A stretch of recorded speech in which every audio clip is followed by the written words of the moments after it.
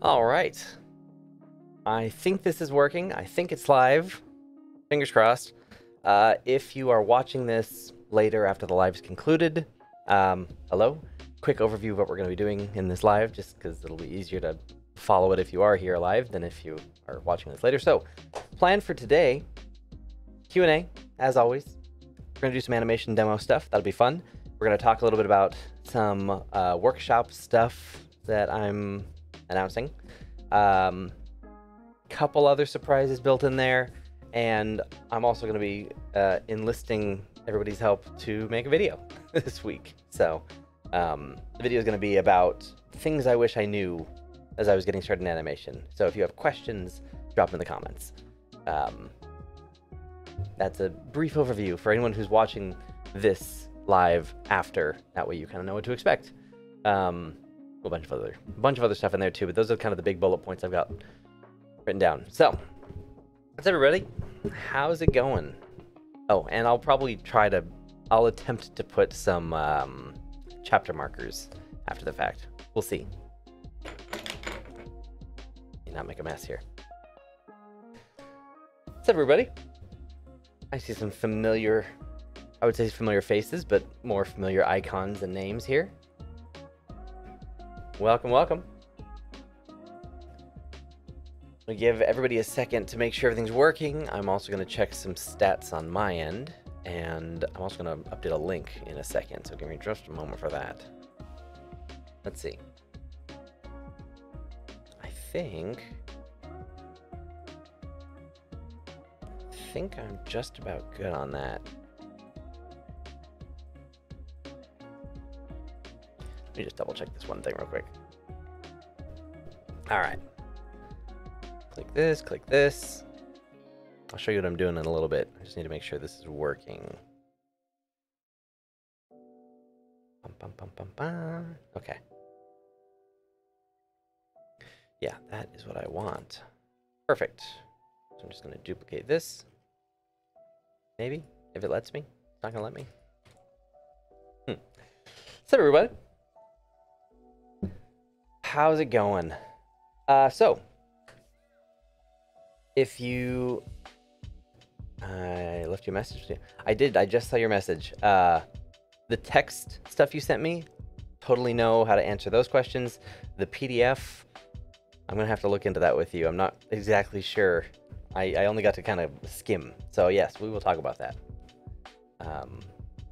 Is that something that can wait until Thursday, or do we need to have a red alert meeting later today? Let me know.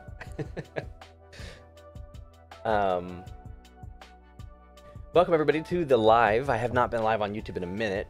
I thought it'd be fun to, well, I thought it'd be fun to go live for the kind of December.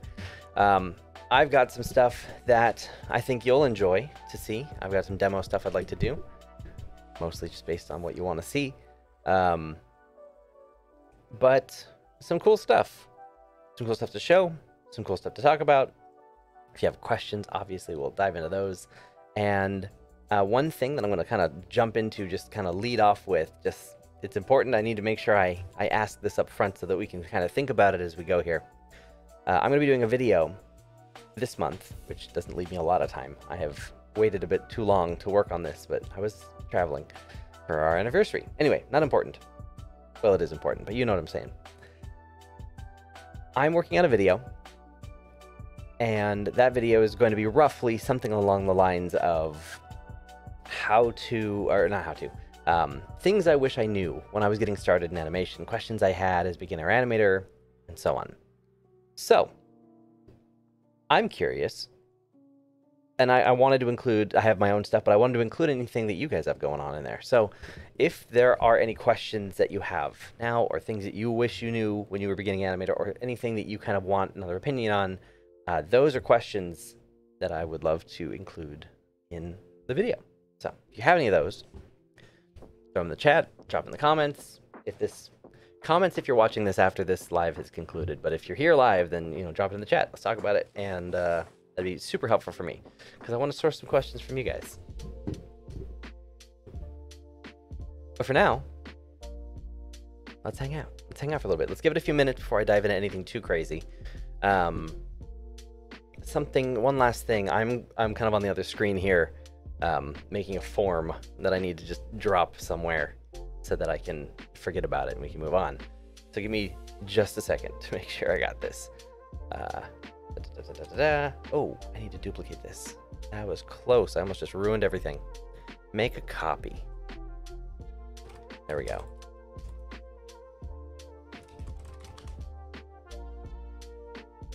Make a copy. There we go.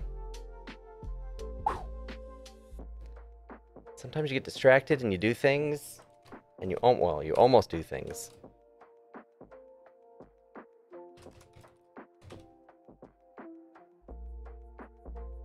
All right.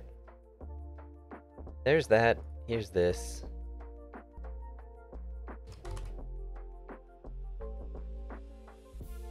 Let's get rid of this one.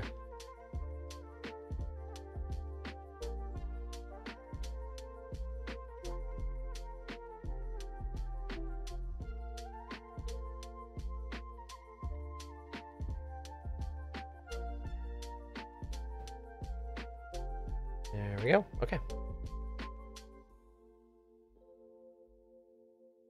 Okay, I think that does that. Let's go ahead and drop this, copy that, throw it over here. All right, I'm basically done. Sorry for not paying attention. I'm just getting this ready, and now it's done. Save. And I can take this away. Okay.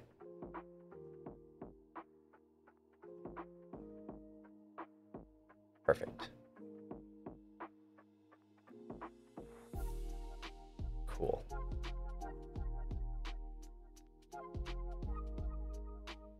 I think we're good.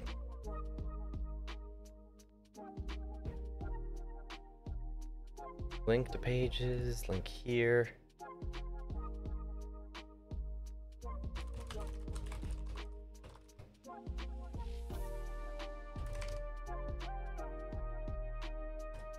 Workshop. Link, page. There it is. Save, save, delete, and save. How do I save? Okay. We're good. We're good. I think I'm done with that, and now I can pay attention to you guys. Sorry for the delay. Just like narrating what I'm doing so that you feel included. I'm trying. Okay. We just dropped this link. We're good. Okay, so I'm going to read through all these questions right now, and we're going to talk about it. We're going to hang out. If you are at all curious about... this is loud music. Let me drop that down a little bit. Here we go. Copy, paste. Save. Ah. Stupid Bitly. Okay. There we go. Now we're good. Create new link. Drop that in. There's a whole bunch of stuff that I don't need. There we go. All right. Excellent. Save. Okay. Done. Done. Ridiculous. All right. If you are, I guess I should test this out.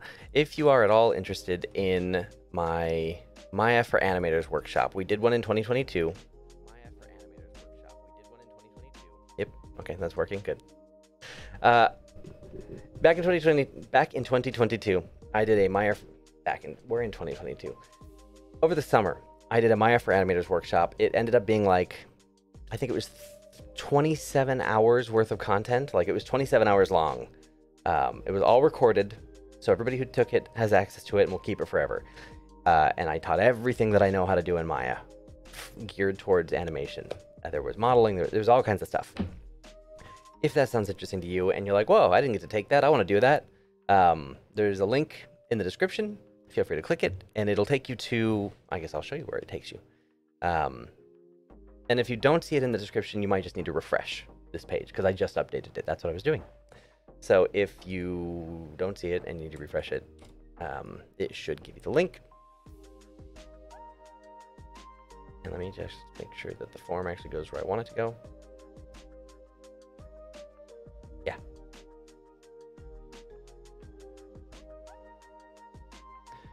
Oh, did I mess up the form? Shoot, hang on. Let me do this really quick.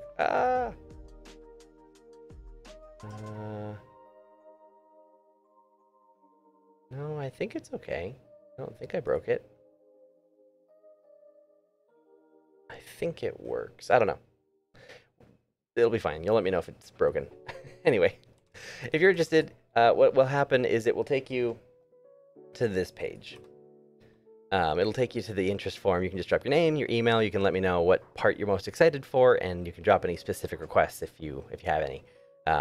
And it'll just give me a list of everybody here. That way I know who was here and who was interested in this, and I can send you a link. And I won't spam. You're not going to go on some like mailing list or something. I don't spam people. I hate emails. So, anyway, that'll just. I always start these things off with discounts. So if you're interested in that, this is going to be probably the best way to make sure you know about any discounts that you could get if you're thinking about doing it. So that's that. Okay. With that finished, oh, and by the way, the workshop that I want to do, I'll probably do it in like January, February, probably February. Probably not going to do it in January. We'll probably do signups and stuff in January, and we'll probably hold it in February. I'm not entirely sure yet, but just want to drop that out there. So there you go. All right. With that out of the way, let's hang out. Let's chat. Hey, everybody. I see a lot of familiar names. Welcome back, everyone. And welcome to some first-timers, I think, too. So, first topic of today, well, quick overview for anyone who popped in. We're going to do some quick Q&A. I'm also working on a YouTube video that I'm sourcing questions for, so we're going to pull all these as well. And then I thought it'd be fun to do some animation demo stuff. It's December. It's been a while since I've been live. Used to do that all the time. May as well, right? So I've got Maya open here. I'm not opposed to opening other software, should we need to, but I'm most useful in Maya, so figured I'd start there. All right. So, for anyone who just popped in and didn't hear me say this before, I'm currently working on a video. It's actually sponsored by Autodesk, which is very cool. They're very nice over there. I always, when I get to work with Autodesk, I always pitch them a couple of ideas. I'm just like, oh, here are some videos that I think could be fun and could be interesting. It could be a good fit for like a sponsorship. And there are some companies that I work with that they want, you know, maybe they just want like a little like integration thing where it's like, oh, this video is sponsored by so-and-so. I haven't done a lot of those this year. I haven't done any of those, but often I'll kind of make a video themed around whatever the sponsor might be. So if I do a sponsorship with NVIDIA, I'll make kind of a whole video about what you can do with XYZ service product or hardware that NVIDIA makes, right? So I'll usually try to find fun ideas to integrate it. Autodesk is fun because I'll kind of give them like, oh, here's like a Maya tutorial, and here's this like workflow thing that's based around Maya, and here's like this random other idea, and they're always like, oh, we'll do the random other idea that's like not connected to Autodesk or Maya whatsoever. They're just like, oh, that one sounds like fun, do that one. Like, okay. And then it's just fun. So they're fun. I like them. The team over there is actually really, really nice. I think you guys would like them a lot. So the, oh, sorry. Something. Oh my goodness.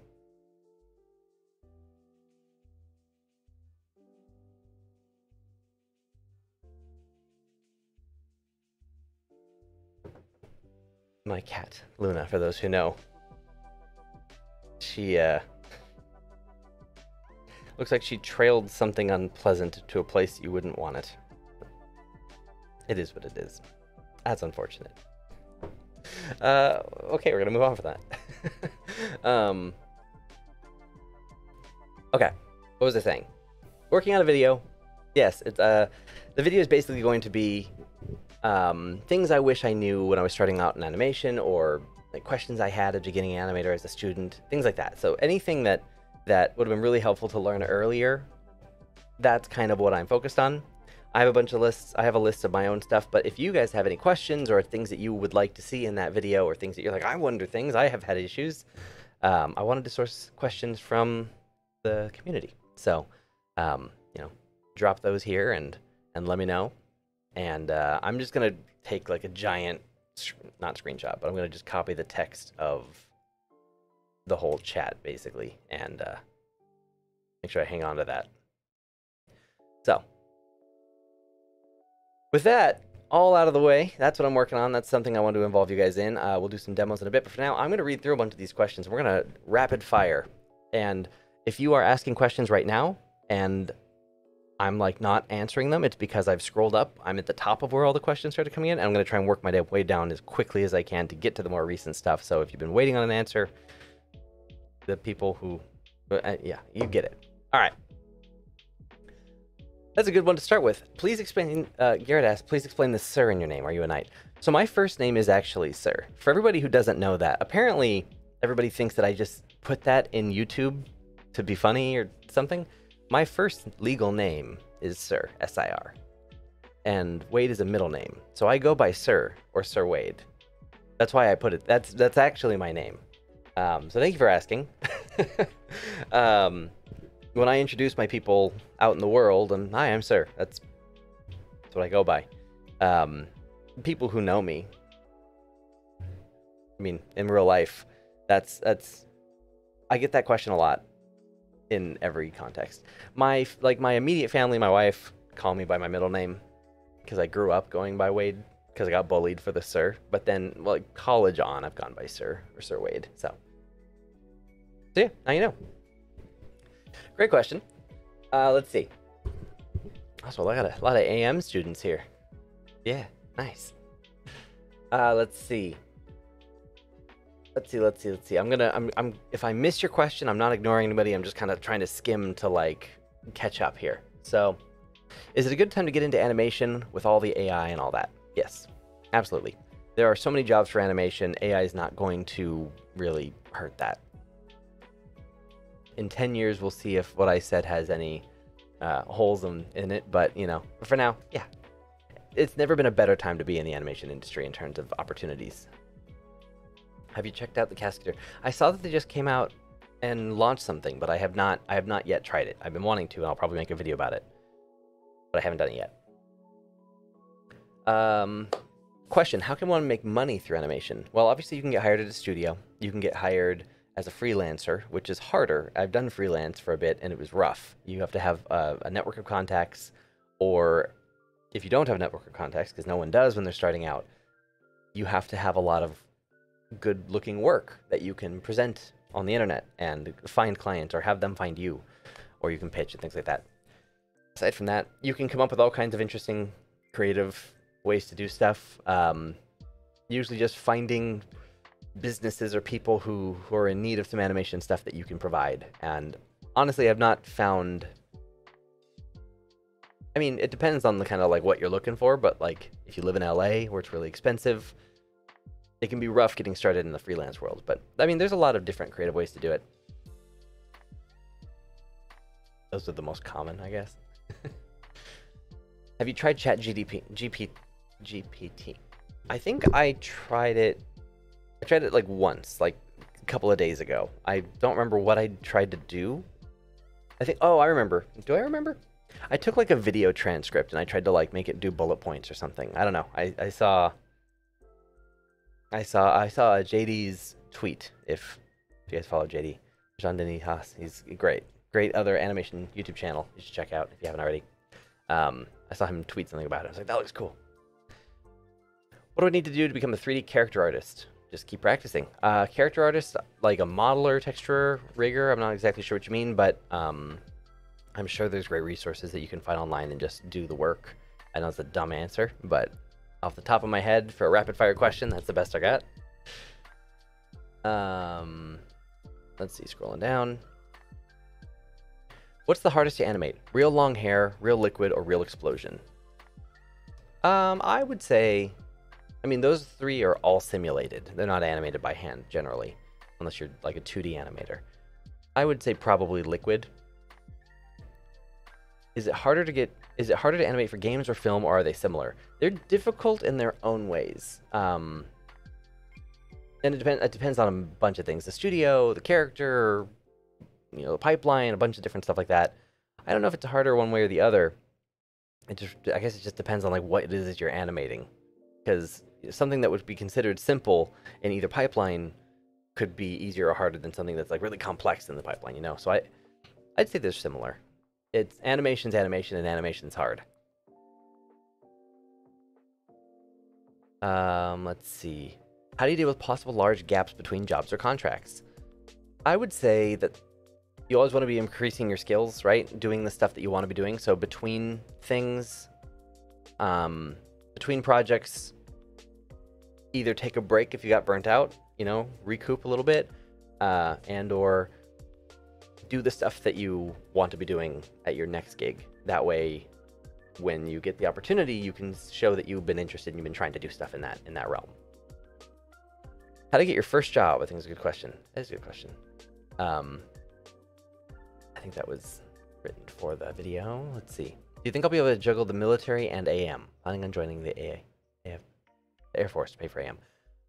Honestly, I don't know. I don't know what the workload is like over there in the military. I've not served, so I don't know what the balance would look like. I'm sure there are people who have done it. Most people are in like have a job or something when they're going to school at AM, so it's pretty common to be doing something. But I will say that by the time you get to class 6, you're gonna want more time to animate. So if you're, it's just animation's time consuming. So as you get to the more advanced classes, you can always take breaks. But hopefully you've got enough time to really put the work and the time that's required in. So I don't know. I'm actually gonna scroll down a bit here. I'm actually gonna scroll down to the bottom. If you asked a question earlier, give me a second to answer some of the more recent questions and then drop it back in. And we'll get back into circulation, because I feel bad. There's probably people who asked questions, waited, and then like left. Now I'm answering questions and they're not here anymore. That's not true for everybody. But there's people who are asking questions now that I want to make sure I'm answering. So, Jack Apple. Hey, Sir, when I met you at Lightbox, I want to ask how we can best take advantage of the networking contacts we have made.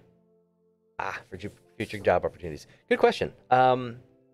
Yeah, so if you go to a convention or whatever, and you meet people, definitely send follow-up emails. It's not too late now if you haven't done it. I actually haven't sent a lot of my follow-up emails from Lightbox and people I talk to. But after events like that, send a follow-up, some kind of like, hey, it was great to meet you. Some context as to the meeting so that you can, the person knows, like, oh yeah, you're that person. That's like the thing number one to do if you do networking, is just kind of follow up within a reasonable amount of time. Within a month and a half is probably kind of, so send those emails now if you haven't already. That's the best thing, because then you have that line of communication open, because they'll probably go, oh yeah, it was great to meet you too. And then you have it. Then you have that, like, that, that, the cup with the string thing. You've got that, like, there for another time. Other than that, if you were given any advice or reviews on your work, make those changes, add that stuff to the reel, like take the advice, use it, and in a couple of months, February, March, send back, hey, like, hope you're doing well. I just want to let you know, like, I really took your advice seriously. I made those changes. I actually want to share it back with you, just to let you know that that I listened and I cared enough about what you said, basically, to follow through on that. You're not asking for anything. You're just sharing that, like, hey, thanks so much. This is what I did with your help. I appreciate it. And if it goes somewhere, and if they have some more feedback for you, great. But like, you're basically just showing that you followed through. It's usually what you should do.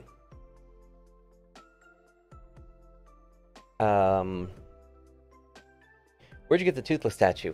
This was a limited edition collectible from Sideshow, a website that does these kind of replica thingies. Let me bring them over.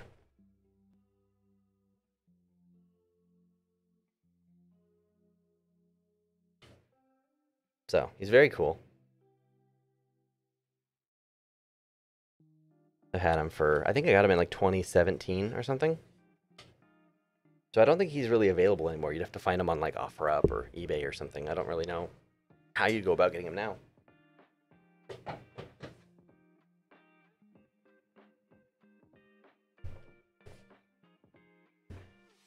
Let's see. How do I break into the industry as a 3D modeler? I'm not a modeler, so I don't have like the best answers for you, but I mean, modelers are always in need. I mean, there's always modelers needed for stuff. So just make really great work on your topology, look at every resource and interview you can find to find like little nuggets of information that'll help your work stand out, and then post that stuff online, share it, make cool stuff, make stuff you're excited about, and you know, try to just get the word out. And then apply to everything, you know, apply to everything. If you're not hearing back, make changes, be critical, but encouraging to yourself, and just keep going. Question, are animators always moving from studio to studio, or do they stay in the same place? Both, depends on the studios.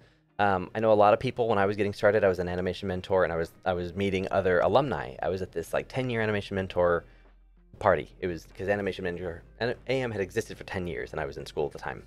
And so all these alumni came back, and I was meeting all these cool people, and I was talking to a bunch of people, and I remember this one guy was like, oh yeah, like I just finished at Weta in New Zealand, and I'm going to, where did he work at the time? I'm at ILM now in, I forget which ILM office. He was at ILM somewhere though, a different country. It was either in San Francisco or maybe London. And he's like, yeah, then I'm going to MPC, which is in Canada. So like, there is a lot of hopping around. That's pretty normal. Some studios, like DreamWorks, I think, is a good example of a studio that they're not contract-based, so you work there. So, totally depends. Both are normal. That freaks a lot of parents out, but it's our industry. Let's see, I've lost my place. I don't know where I was in the chat. Oh, here I was. Oh my gosh, the questions are going faster than I can answer them. I'm just gonna try and go really quick, short answers. Hopefully I can give good ones.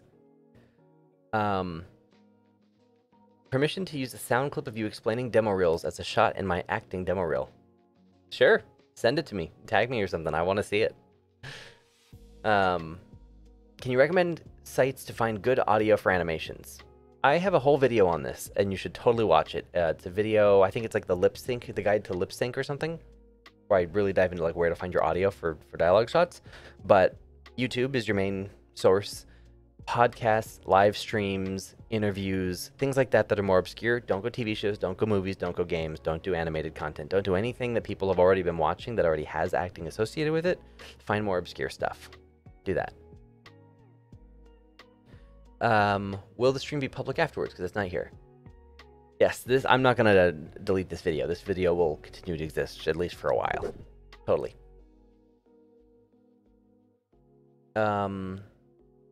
What daily practices should I do as an animator?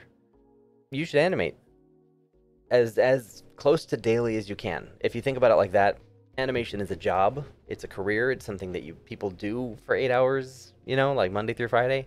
So if you're trying to get into it, you should animate like that. You should try to work on your stuff, work on yourself, work on your skills as close to daily as you can, and for a good amount of time every day. Everyone's got different stuff going on in their lives, but you know, you won't get better unless you're doing it. Or at least absorbing it or analyzing it, or you know, like immerse yourself in it. Just don't go crazy, because it's, you know, you gotta live too. Also, I have some stuff to talk about for 2023, but we'll get there too. I just thought of it. And will you ever return to DreamWorks as an animator? I don't know. Who could say? I'm sure at some point. Maybe. I don't know. So wait, I'm a 14-year-old 3D animator and rigger, and I use Blender. I want to move to Maya, but I don't know how to start. Oh, that's exciting. Good for you for learning multiple software applications. If it helps, and if it's within your or your parents' budget, I'm doing a Maya workshop. A Maya for Animators workshop in the next couple of months. And there's a link in the description that will take you to the page that tells you a little bit about what we did last time over the summer. And there's a link there to a form that if you're interested, you can drop your name and your email. And I'll share it with everybody as soon as I actually launch the thing. So aside from that, my channel is a good place to start, and some others like it. Will this be a video live on your channel? I missed majority. Yeah, and we were only just kind of getting started. But yes, this video will be here. Could you review my portfolio and let me know what is subpar?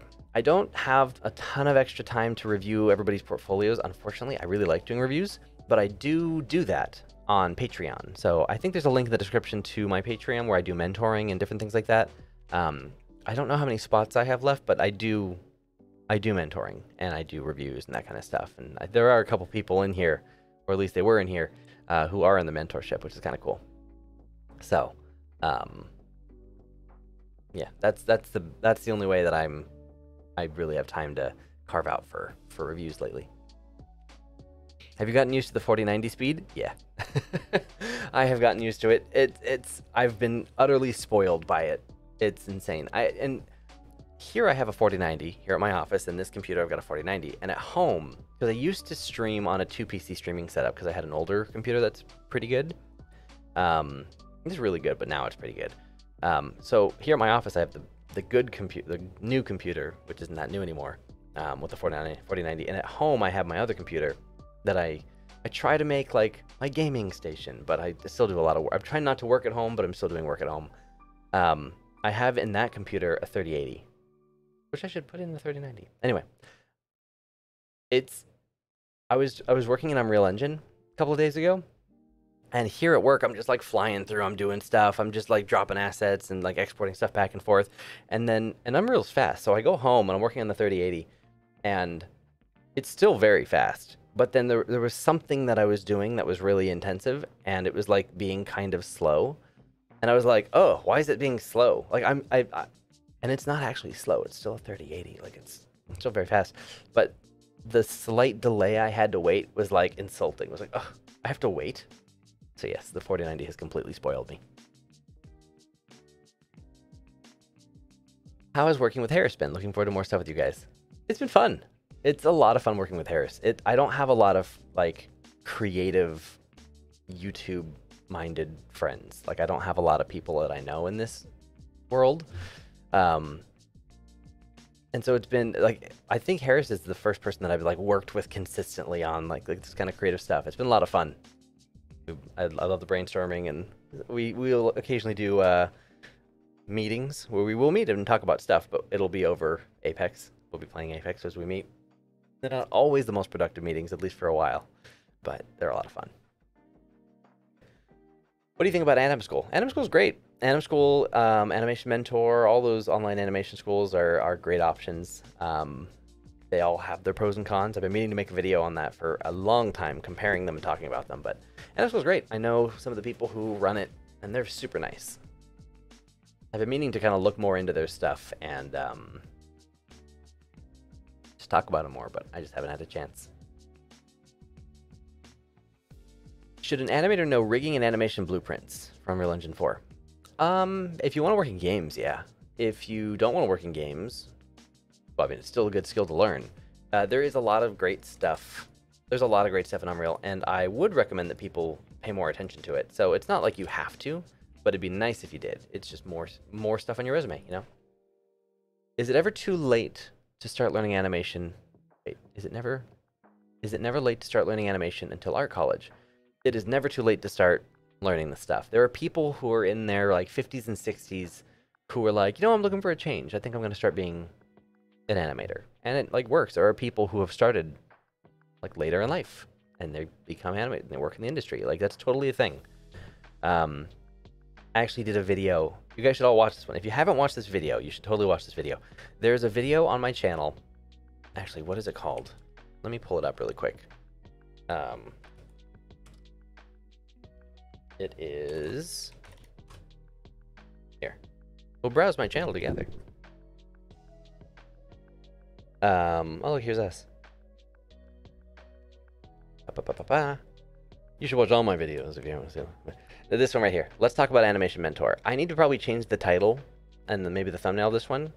But this video is a really, really great video. I interview 10 different Animation Mentor students and alumni.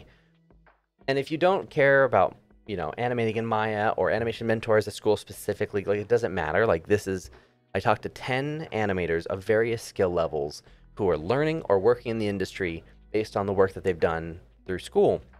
And I asked the same, like, 20 questions to each animator, and we get a bunch of different answers. They talk about workflow. We talk about just all kinds of different stuff. And there's an animator in there who specifically talks about age, and he's a little bit older than I mean, he's older than I am, and he's talking about how it doesn't matter. Like, he's still learning this stuff, and he's doing great. He's making great work. So anyway, that's a really good video. You guys should all watch. It's worth taking notes. It's that good. And it took us months to make it. So, you know, watch that. I think we're getting close to the time that I'd like to start doing some demos. Let me keep answering some questions. As a quick refresher, in case anyone's just popped in, 2 quick things. Down below, there's a link to my interest page for the Maya for Animators 2023 workshop. We did it over the summer. It was amazing. It was almost 30 hours of content. It was 27 hours long. So we're going to do it again in like January, February or something. So if you're interested in taking it, link below. And a quick thing on that, if anybody is like, oh, first time I'm hearing about it. I used to teach, so if you probably know the story. I used to be a trainer at DreamWorks. I used to teach stuff, and I did a whole Maya curriculum. Like, I figured out and taught an entire, like, Maya course at DreamWorks. And when I left the studio, I missed teaching it. And so I started doing this Maya workshop every couple of years. And it was like at DreamWorks I taught it was like 5 or 6 hours long. It was, you know, like an hour a day overtime. It was 5 or 6 hours of content. And as of now, it's basically like 27, 30-ish hours long. And it's become so in-depth and so much information that it is more information just by volume. It's more information in this workshop than you get in an entire semester of a college class.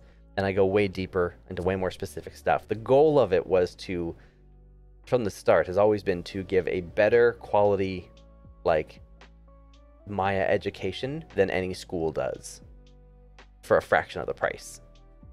So if that's interesting to you, link below. Second thing I wanted to drop is, what was the second thing I was going to say?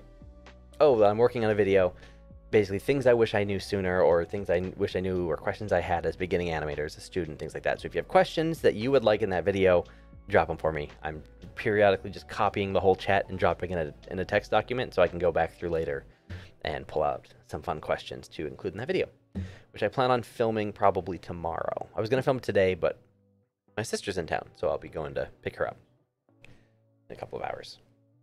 So I'll probably film it tomorrow, and I will aim to have it out the 27th, because this weekend is Christmas, if you celebrate, and I'm not going to post a video then, and so I'll probably post Tuesday. That's my plan right now.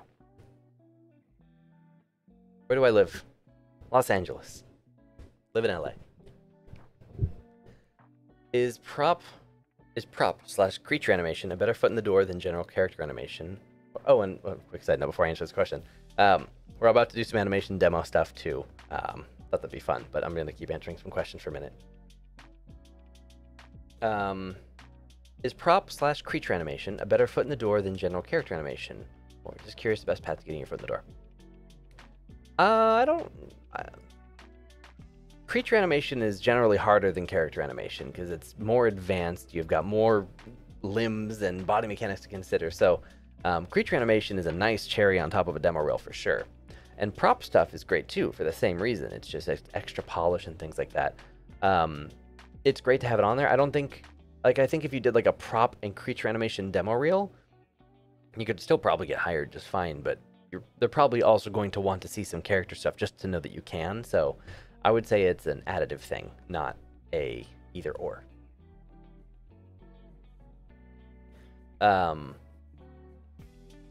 What tool do you recommend for hair? Fur, not hair cards animation. Honestly, I mean, I can tell you what I've used, but I can tell you what I would probably do now. In the past, I've used XGen inside of Maya. XGen is powerful, it does a lot of stuff. I've never particularly loved working with it just because it's kind of complex. It's kind of a pain to set up. Like, I don't enjoy it. It works. And it's powerful and all. But at this point, I probably just use Unreal Engine. honestly. And I think there's even a script that just came out if you're a Blender user. If you did like the hair sculpting or like the hair stuff in Blender, there's like a one-click exporter somebody made that just brings it into Unreal, which is really cool. And so, yeah, I would probably use Unreal Engine. I've noticed other recent graduates list their projects on work experience on the resume. Is that a good idea? List their projects on work experience. Yeah, I mean, I guess so. So with resumes, usually you have, you know, maybe you have like a education, like where you went to school, if you happen to have a degree or something, or if you don't, it's fine. But like what you studied, there's like your job experience, and that might be, you know, you might just say that as project experience. It kind of depends on what the jobs were. But yeah, it's totally a thing. I have an entire I have like a whole thing on resumes and cover letters. I love talking about resumes and cover letters. So if you're applying to jobs and you're like, I don't know anything about that stuff, I wish whatever. I actually, this was old, I'll warn you. It's like 2017, 2018, like long time, I think 2018, long time ago. Still all very relevant, but a little bit older, before I had the beard. There's a link in the description to my job application workshop that I used to do. Resume and cover letter information. There's like an hour or two of like lecture and information about like what to do and what not to do, and then there's like 3 or 4 hours of me reviewing every single person's resume who was in that workshop. I've taken out all the personal details, but I go through and that's got so much good information. So if you're interested in that, it's like $20, and that's linked below. I will probably do that next year too. I'll probably do that March, April of 2023. Around the time that spring, summer stuff is happening, so in case that's helpful. Let's see. All right, I'm gonna jump to the bottom of the chat. I'm just gonna literally, I try to kind of keep up. I'm just gonna drop my gaze to the bottom. How much proprietary tech and plugins are used at the bigger studios? A lot. Depending on the studio, a lot. One of the best plugins that you can get access to that's not proprietary, but that most people use is Animbot. I use Animbot. I have a video on it if you want to check it out. It's like a 40-minute long, like all the best things that I was using at the time. Great.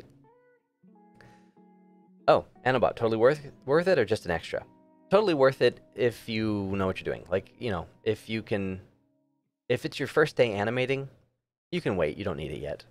But if you're like doing some work, doing some shots, trying to get a job, like trying to grow, like Animabot's a great, helpful thing. I'm looking towards Animation Mentor as my next go-to for expanding my skill in animation. I want to get into the industry to do this for a living. How hard was it for you to get in? Well, Animation is a great school. I always recommend it. If anyone goes to Animation Mentor and you haven't signed up yet and you're going to sign up, tell them I sent you, please. I have a referral thing with them. But Animation Mentors is great. They and any other school, Anim School, Anim School, Animation Mentor, and so on. It's not the school that's going to get you the job. They will give you the tools. They'll give you resources. They'll give you rigs. They'll give you a community. They'll give you information. They'll give you networking opportunities. They'll give you a lot of stuff. But the actual part that's going to get you the job is your demo reel, is your work, and that's all on you. So it's tricky. It's not a guaranteed thing, right? It's not like other industries. Animation is not like other industries where you finish school and you get a job. I actually don't think a lot of industries are like that anymore. But in terms of, you know, getting your foot in the door and getting into the industry, it's not as hard to get a job at a studio as people think. Speaking from the experience of, I got hired to the training department at DreamWorks, like that was really cool. Okay, don't spam. I see, Omesh, I'm going to call you out here. Don't spam questions. I won't answer it if you spam it. And I'm in, let's see. What was I talking about? Let's see. What was I saying? Industry. Right, so industry stuff. It is, and I'm not saying it's not hard to get a job in the industry. Like it, you know, it's a challenge, obviously. But getting your foot in the door at a studio, I'll just put it like this. When I was at DreamWorks, I was a part of hiring interns. I wasn't in charge of it or anything, but for our department, I was a part of the process of hiring interns. And so I looked at resumes and cover letters and that kind of stuff, which is why I love to talk about it.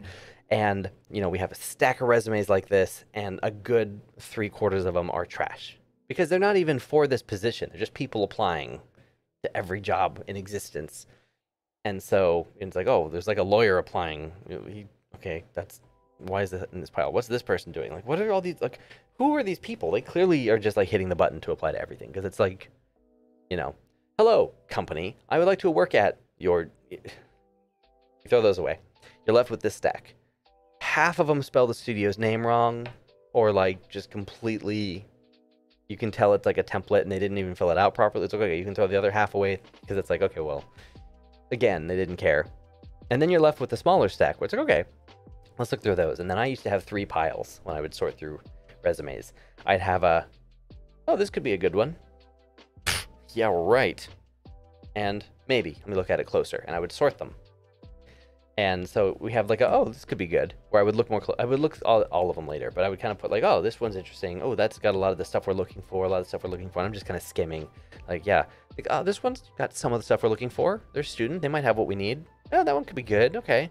Like, oh, that's another good one. Like, oh my God, what is this? It's like typos. It's like, it's just, you know, the text is upside down. I don't know. It's just what are they doing? Like, if they can't make a resume look semi-professional, then I can't trust them to make the documents that we need made. So, okay, well, that's a no. They spelled DreamWorks wrong. They didn't put their name anywhere on here. Okay, that's weird, right? So, the bar is lower for entry-level stuff than you would think. The problem is that a lot of people don't know how to make resumes and cover letters because schools teach bad practices. They either don't teach the good stuff or they just teach bad practices. And so, you know, you want to stand out and make good stuff, and at the end of the day, you just have a decent application.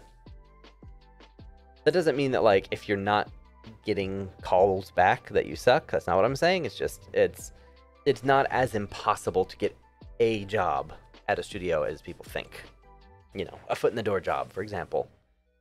Much more attainable than people think. Everyone thinks it's this impossible thing. I got in, and I didn't know much at the time. So let's see. Minimum salary for a character animator completely depends. There's not an answer for that question, unfortunately. It depends on the country you live in, the studio that you're going to work for, the type of animation you're going to do. What I can show you, and everyone here is going to like this. If I show you this, I'm going to drop a link to this website. Check this out. Now, I actually don't... I need like an ad blocker. I don't know what these ads are going to be. There is this thing called the H-1B salary database. I'm not going to spend a long time talking about this, but this is a really great resource, especially for all you international artists. If you Google, for example, Pixar, and we just look at all years and we hit search, this is a database. When an international worker applies to a job and gets hired in the United States, you have to have a visa, right? And there's different paperwork and stuff that has to go into having people work. Every single time an international artist is hired at any United States company, that data is put into a database which is publicly accessible. It's not going to say the name of the person, but it is going to say where they're working, what the job title is, what the base salary is, the location, the submission date of the paperwork, and when they start the job. So you can actually look. Here we go. You can actually look and you can see what people are making at various companies at various positions. And this will only show the international workers, but it gives you a good basis to go off. So this is a really, really great resource for you to kind of look and compare against. So if we're looking for a fixed animator is the entry-level position for animation at Pixar, I believe, as far as I'm aware. So here's a fixed animator who got hired in 2021, and it looks like they were applying back in April, and they got to start around October. I have no idea if it's remote. We have no details. I only know what you know based on what we see here. But you can see that they were making a base salary of $62,000 US. So there's one point of data. Here's another fixed animator. This person got a lot more, almost 80, and so on and so on. And you can look up all kinds of stuff. So, you know, look up any company. You might have to do some different searches. Job titles, you could just search Animator, for example. And you might have to make 3D Animator, character animator, like look up different things to see what you get, but you're going to find, you know, if you look at recent start dates, we've got lots of companies. Here's DreamWorks, Activision, and so on, Steamroller, right? So you can compare all the different rates. Like here's some different animators at DreamWorks. One's making quite a bit more than the other. That's probably like a supervisor or a lead or a, you know, they probably brought someone in to do some really cool stuff because these aren't very specific job titles, right? So anyway, I dropped the link for that in the chat. You can just search H1B salary database. It's h1bdata.info.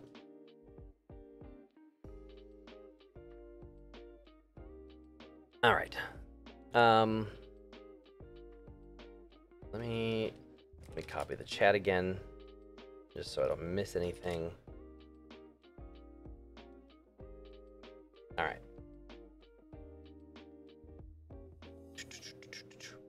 Catching up. All right. Is it worth it to leverage my mostly unrelated degree in multimedia design? Aside from the principles of animation, there's very little overlap. That's the thing with degrees. If you can find something useful to do with a degree or past life experience in animation, go for it. But if you can't like find a great way to integrate it, then don't worry too much about it. It is what it is. Just make the best work that you can from whatever source that you need. So I wouldn't worry too much about trying to like use the degrees. Don't really matter in animation. You don't need a degree to be an animator. The only thing a degree is good for is generally visa type stuff if it's international again.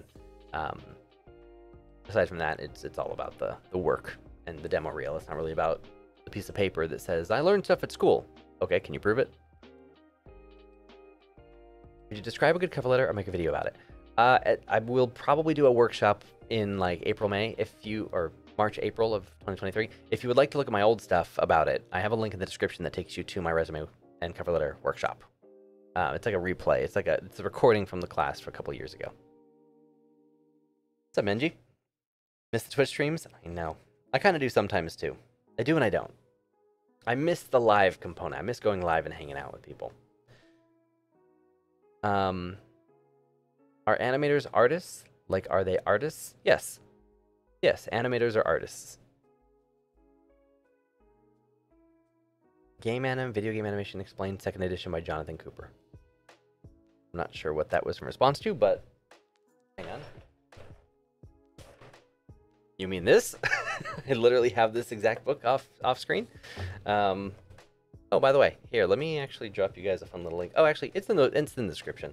I have some links in the description. One of them is like animation books. It's like, I think it's like bit.ly/animation books or something. But there's a link down there to some animation books I recommend. This is one of them. And you can check it out there. It's an affiliate link. So if you buy stuff, Amazon gives me a cut. Costs no more to you, but we get to take some back from Amazon. So that's always good. Are overlap plugins okay to have on a demo reel like Ragdoll Dynamics? Sure. Yeah.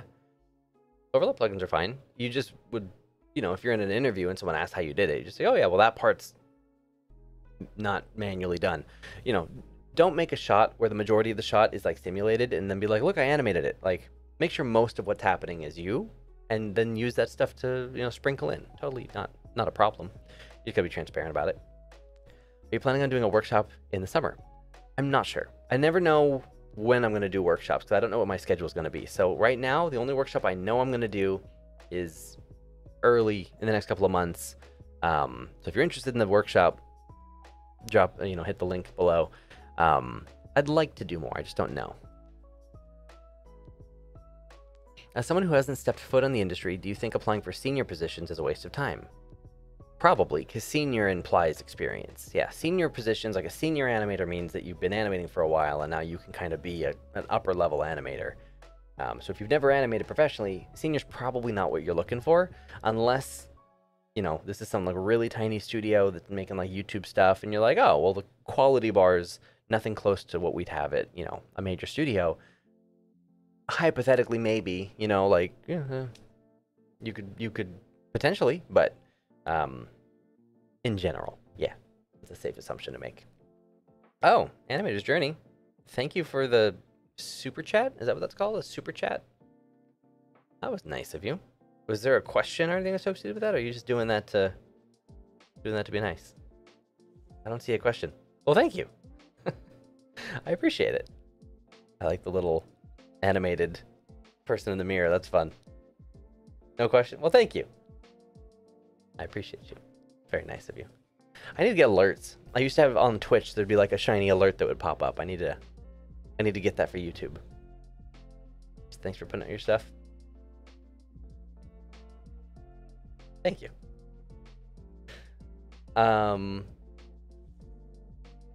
Let's see. I want to start learning Adobe After Effects, but its interface looks scary. Any motivation for me, please? I'm good at Photoshop. If you know Photoshop, it's going to be a breeze. After Effects is just Photoshop with time. After Effects looks intimidating when you haven't opened anything like it before. But once you get the hang of it, it's very straightforward.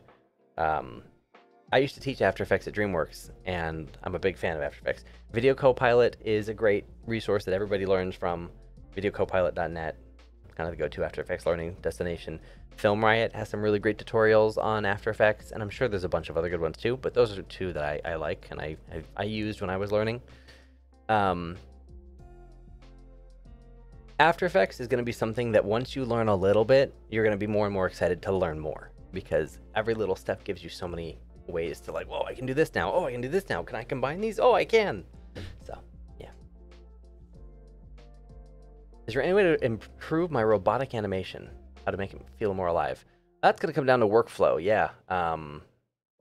You need animation principles and you need a good workflow. You don't need to know exactly what the workflow is going to be, but it probably just means you need to add more keys and add more information, because the computer's just the computer's doing too much of the work for you, making it robotic. It's being done by a machine. So I would say film reference, study it, see what's happening in real life, and then emulate that. Put that information in the computer. Will this live VOD be up on the page later? Yeah, it will. Have you had a chance to do any VR modeling like in Substance Modeler? Not yet. I'd like to try it. I haven't touched VR for a couple of years. I was like pre-ordered on the Oculus Rift. Like I was in VR early days, but I just haven't had time in the last couple of years, and I still just have my original Rift, so I'd probably have to upgrade. How to handle Graph Editor in Maya? I have a video on that. I have 2 Graph Editor videos, Graph Editor 101, which explains the base premise of how to use it, and then the recent like advanced Graph Editor,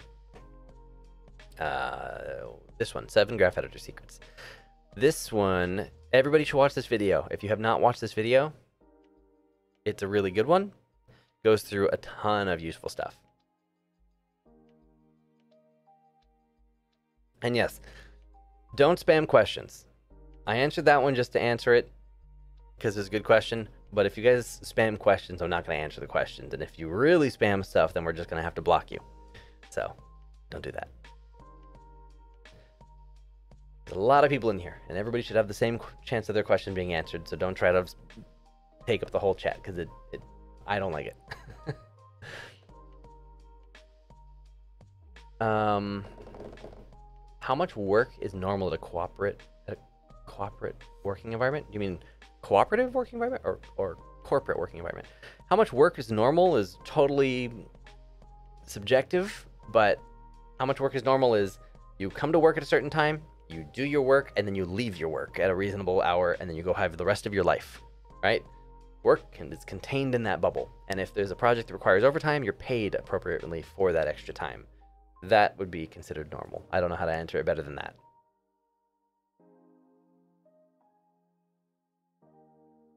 I love that people are recognizing each other from Twitch. That is totally happening.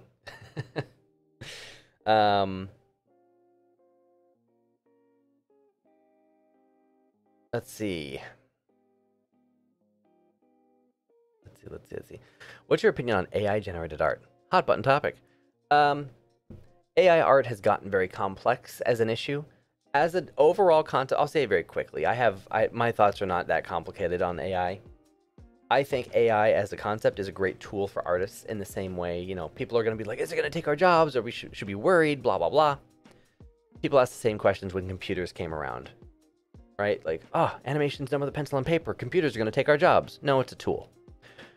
Mocap's going to come and take our jobs. No, it's a tool. AI is going to come and take our jobs. No, it's a tool. Now, the way we're getting it right now, there's some ethical questions and some moral issues with the way that the training models are being sourced with images. There's a bunch of stuff going on with like plagiarism, like people are misusing it, and the way it's being built isn't really taking artists into a consideration, which happens all the time, which is very annoying. So there's some issues that need to be dealt with, but as a concept, AI is a great tool for artists to leverage. So, you know, hopefully we can fix the crap to make this like better, and then we can use it to make better work. So that's my general thoughts on AI, you know. Hey, so would you still recommend Animation Mentor? Yeah, Animation Mentor is a great school. A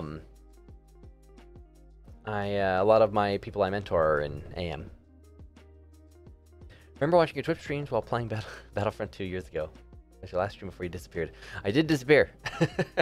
Yeah, I was supposed to take like a break from Twitch, and it's been like 2 years, and I haven't gone back to Twitch. I miss it sometimes. Hey, Broken Tangent. How you doing, man? All is well here. Can I be an animator without being a rigger? Yeah. You don't have to be. Those are two different skill sets. If you have both skills and you enjoy both of them, great. You're going to be even more attractive for jobs. But if you don't want to learn rigging, or you don't want to learn animation or whatever, you don't have to. You can totally get a job as one or the other. Most people specialize. Where do I go? Where do I get your referral for AM? It's just verbal, unfortunately. I wish there was a button on the Animation Mentor sign up that was like, how'd you hear about us? Sir Wade. We have that for Pro Rigs. If you guys ever sign up for Pro Rigs, this one, where I show all these, not those. Those are the bad rigs I show in the video. I'm like, there's some bad rigs. Don't get those. That's unfortunate that those are what pop up when you mouse over, because those are not the good rigs that I'm showing in this video. Those are the ones I'm like, these are bad. Let me show you better ones. If you sign up for Pro Rigs, there is a how did you hear about us, and you can drop my name in there. Animation Mentor, when you sign up, you just tell them. You just say, hey, Sir Wade sent me.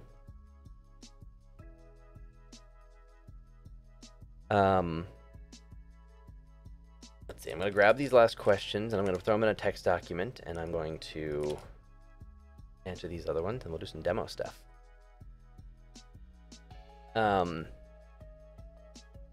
Best book for basics of 3D animation, tell me please. The most common book is The Illusion of Life. It's got Pinocchio on the front. It's linked below. If you click down below in the video, there's a link for animation books. It'll take you to an Amazon page with a bunch of different books. The Illusion of Life is the go-to. There's some others like the Animator Survival Kit, which I have a video on.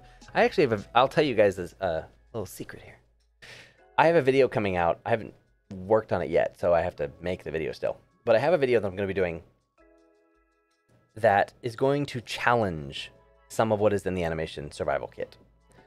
Because I believe I am of the opinion that some, not all, of course, some of the book, the Animation Survival Kit, it's wrong.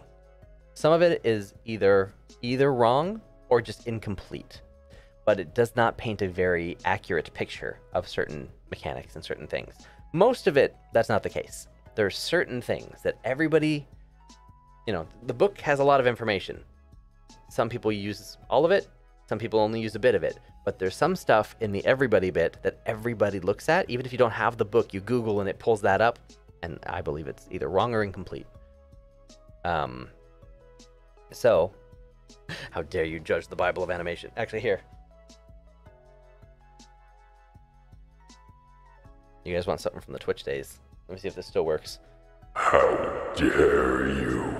Yeah, it still works. How dare you judge the book? Swine. Yeah, no. There's some stuff in there that I'm going to be challenging in a video. It'll be fun. And then I'll show the stuff that I think is missing. Let's see. Do you know Liron Topaz? Yeah, he's awesome. I met him at DreamWorks. He is so nice, and he's such a talented animator. He's like a wizard. I remember when I was at DreamWorks, he came by training. He came by my department for something. And I was working on some kind of an animation, like off, on my own. And I was having some kind of an issue, and he came by, and I had been told, like, oh yeah, he knows what he's talking about. Ask him questions. And so I did. I said, hey, I don't know if you have a second, but I had this question. And he, like, sat down with me, and he explained, he, like, taught me a bunch of stuff. He's a super nice guy. Super talented. Yes. Euron is great. Have you met Gil Figgins? I have not met him. No. One of my coworkers worked. Oh hey, there. How you doing? One of my coworkers worked on a couple of the pro rigs. Oh, that's cool. Yeah, those rigs have a lot of cool stuff under the hood. I'm trying to join your Discord, but Discord has issues verifying my phone number. Is there a fix for that? I'm not sure, honestly. I don't know. That's like a Discord question. I do not know how to help you, unfortunately. I hope you figure it out. I'm sorry I can't be more useful. You are getting old. Why, thank you. I think. Okay. What's your take on Blender versus Maya? Which one has the edge over another? They're both great tools. Maya is the go-to for character animation at this point in time. Blender's making big strides in character animation, and I'm very excited to see what they do. They're going to make a very different new animation tool. I think 2025 is what they're planning. 2024, 2025. They're going to make some great stuff. It's going to be different, and I think it'll be a very great alternative or great option, right? Because we can use both. Just depends on what you're trying to do, though. Blender and Maya are both great for different things. I use both now for different things. Could you show a proper example portfolio for animation? I don't know how I would single out anybody's work to be like, this is what you're looking for. But, just look up every animator who has a job and what they're doing at work and just admire it and just be like, okay, well, that's what I'm shooting for. I actually can answer that a little bit better. So quick thing here. The question was about showing a proper example portfolio for animation. So I will actually drop something here. This is not necessarily like an announcement. I've said this before, but then the timing didn't work out for it. Something that I'm going to be doing in 2023. So actually, the title of this video is How to Become an Animator in 2023, which is funny because it has two meanings. Obviously, it's a sentence, how to become an animator in 2023, and we're talking about Q&A. Like, yeah, there's that part, which is a little bit obvious. There's another component to it, though. When I first started this YouTube channel, the entire channel, because the channel is my name, and all the content was the How to Become an Animator series, which is no longer really the case. But if you watch my earliest videos, I started every video of like, hey everyone, welcome back to How to Become an Animator. I'm Sir Wade, and today we're gonna da-da-da-da-da. I still have like the muscle memory to say it all exactly as I said it. But the How to Become an Animator series on my channel was basically me documenting my creative journey trying to become an animator in the industry, from my training position at DreamWorks and trying to get into animation. That journey, the How to Become an Animator series, is going to be resuming in 2023. And so I will be making a new demo reel. I'll be making, a lot more actual animation content. And so that will all be happening on my channel. So you guys will get to see all of that. So hopefully could I show a proper example portfolio for animation? We'll certainly try. In the pro rig video, was that you singing the intro? Ha! Ha! That's very kind of you to think that I could sing that well. Rococo has a free ebook on animation and motion capture for games. If you want a link, I can grab one. Oh, that's cool. Rococo has some great resources. I think I have that ebook, actually. I don't really remember. I don't think I actually opened it, but I think I have it. Maybe. If it's on their website somewhere, I probably grabbed it, but I don't remember. Whoa! My chat just refreshed and jumped down. Yeah. There was a comment about the walk cycle being off and too exaggerated for the survival kit. The walk cycle part is a big piece of what I think is kind of weird. What is the animation movie did you watch recently? I don't know. What animation movie have I watched recently? I'm not sure. I haven't watched a lot of movies lately. I've been too busy. Okay. There are a lot of great questions here. You're going to stream you animating, right? I'm probably going to record myself animating and then upload kind of a highlight with some narration. I don't think I'm going to stream it. It was too much. It was too much to be doing all that on Twitch. The problem with doing animation live streams is that everybody thinks they're included in the creative process, which is not untrue. If you like, I would involve people and I would ask questions like, "Hey, what should I do?" But if I'm doing stuff on my own demo reel, then I can't have that many cooks in the kitchen. I can't be animating with a crowd and like have like the feedback be coming in as I'm working. Like it has to be more of like, here's updates, and I have to kind of go to specific people that I know and I trust their input and say, hey, what do you think of this? What do you think of this? And let's have a conversation about it. And so that stuff will all be in the video. But yeah. All right. Please don't spam anybody. No questions or general spam. Again, like I won't answer questions that are spammed, and if you're just spamming in general, then we'd have to block you. What's up, Nick? Thoughts on advanced skeleton of Maya? Should I learn it? If you need it, sure. Most people don't need to know it, but it's a skill, it's a tool, Nothing wrong with it. Try it, It'll take you a couple days to learn it if you want to. Looking forward to the new year of goodness. Very thankful for the laptop review one recently. It's gonna be a good one to go back for future purchases. Thank you. Yeah, that video tanked. Yeah, if you guys haven't seen it, I did a couple recent videos just to shout them out. Some of these videos have not done that well. I did a laptop review. That was kind of fun. That was a long process. I was basically supposed to do a sponsored video for these laptops back in like November of last year, and like the things just kept getting pushed and pushed, and then I had schedule stuff, so I was glad to finally get that done. Graph editor video, recommend everyone watch that. This Animation Mentor video has nothing to do really with Animation Mentor specifically. It's talking to students who are going there or have gotten jobs from their work that they did in school, and it's just a lot of great information, so you should watch that one. So some good videos. Why would I bring up my videos?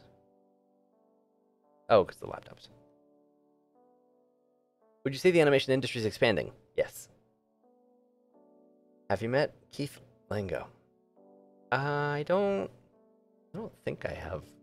If I saw his face, I'd be able to tell you for sure. I'm better with faces than I am with names. Have I watched Pinocchio? Not yet. I'd like to. I really want to.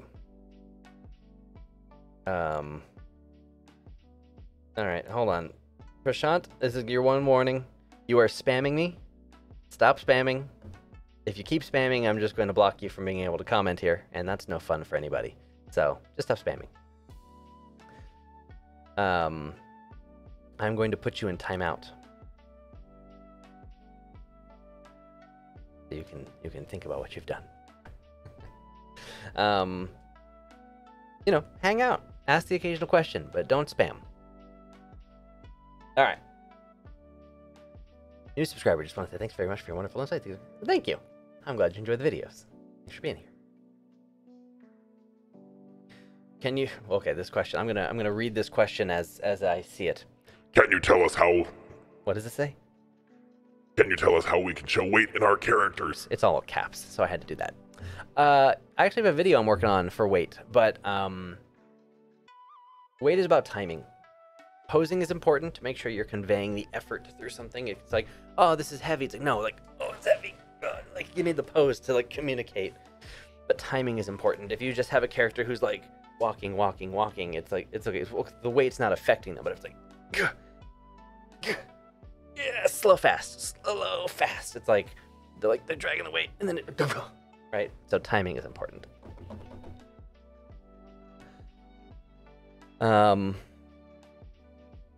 Let's see. Weight is all in the hips, baby. Hips are kind of the source, yeah. Let's see. What are your thoughts on hiring actors for reference? That sounds like more work than it's worth. I mean, it could be a great idea if you have a project that requires it, but that's motion capture for games. Like God of War, they have the actors who do the voices do the mocap for the games because they're actors. But in general for us, like that's a lot. Do your own reference or study the stuff that's on the internet or, take from life. You probably don't need to spend money hiring somebody just for reference. Probably too much. I assume to be tagging you in your demo role. wherever. I just want to see it. You know, I'm not saying you have to like publicly like whatever. I just want to see it somehow.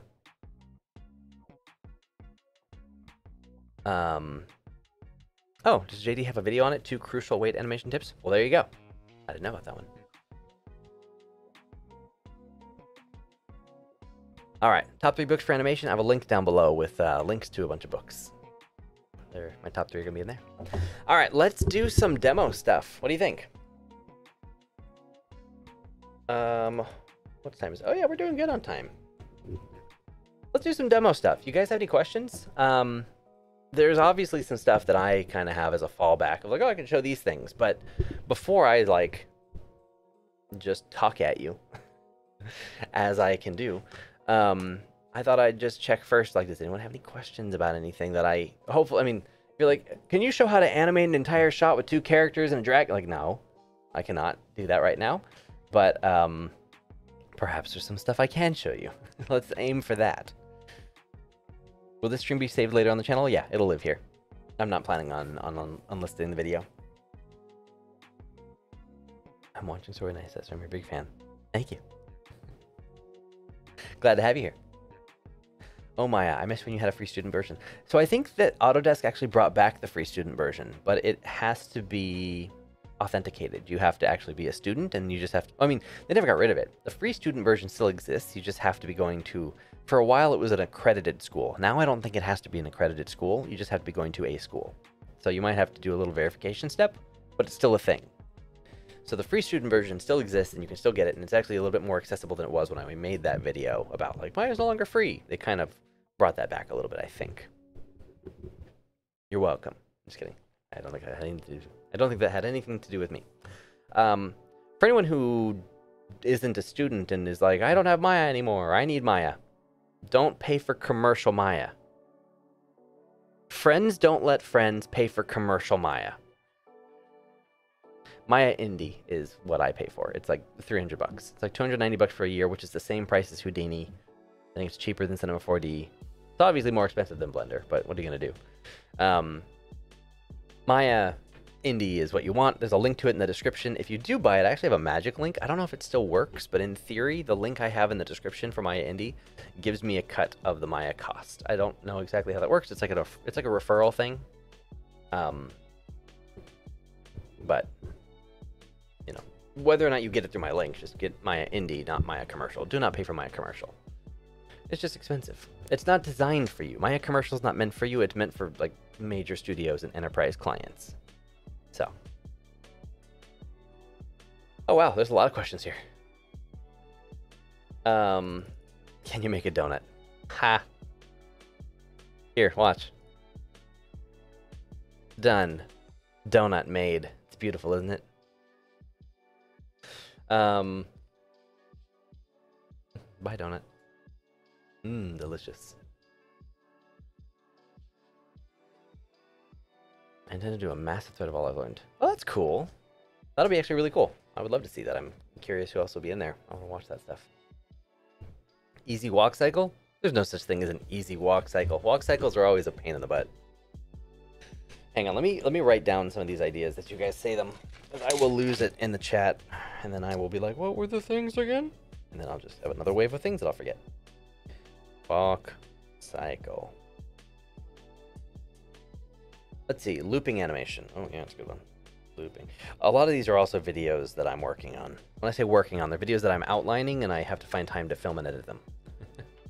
You still stream on Twitch? Not really. Actually, I guess I can just say no. I don't really stream on Twitch anymore. It's been like 2 years since I streamed on Twitch. I miss it, but I just don't have time.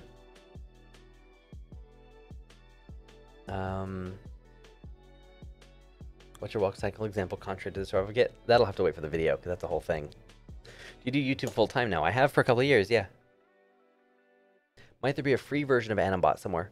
No, there's A-Tools, which is the old version of Animbot, but Animbot is there's a cheap license. There's like a $6 Animbot license you can grab or something. What plugins do you use in your workflow? I have a video on that actually, but Animbot's my go-to. Studio Library, I use a lot. Anything else in here? Those are my 2 main ones. Demo motion trail or arc tracking tools? Sure.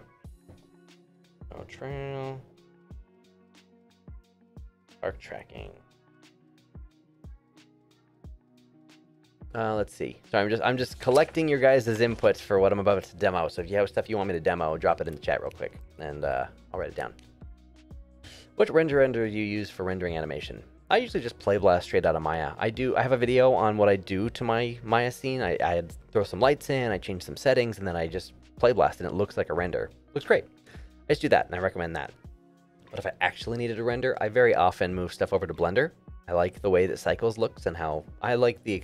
Cycles is fun. It's not even about it being better or faster or anything, because Arnold is actually really good. It's just not as much fun for me. I don't enjoy working in Arnold as much. I don't... I like Cycles. I like Cycles and I like Eevee. Usually I like the way Cycles looks better than Eevee, though. And I'm getting into Unreal for that, too. So...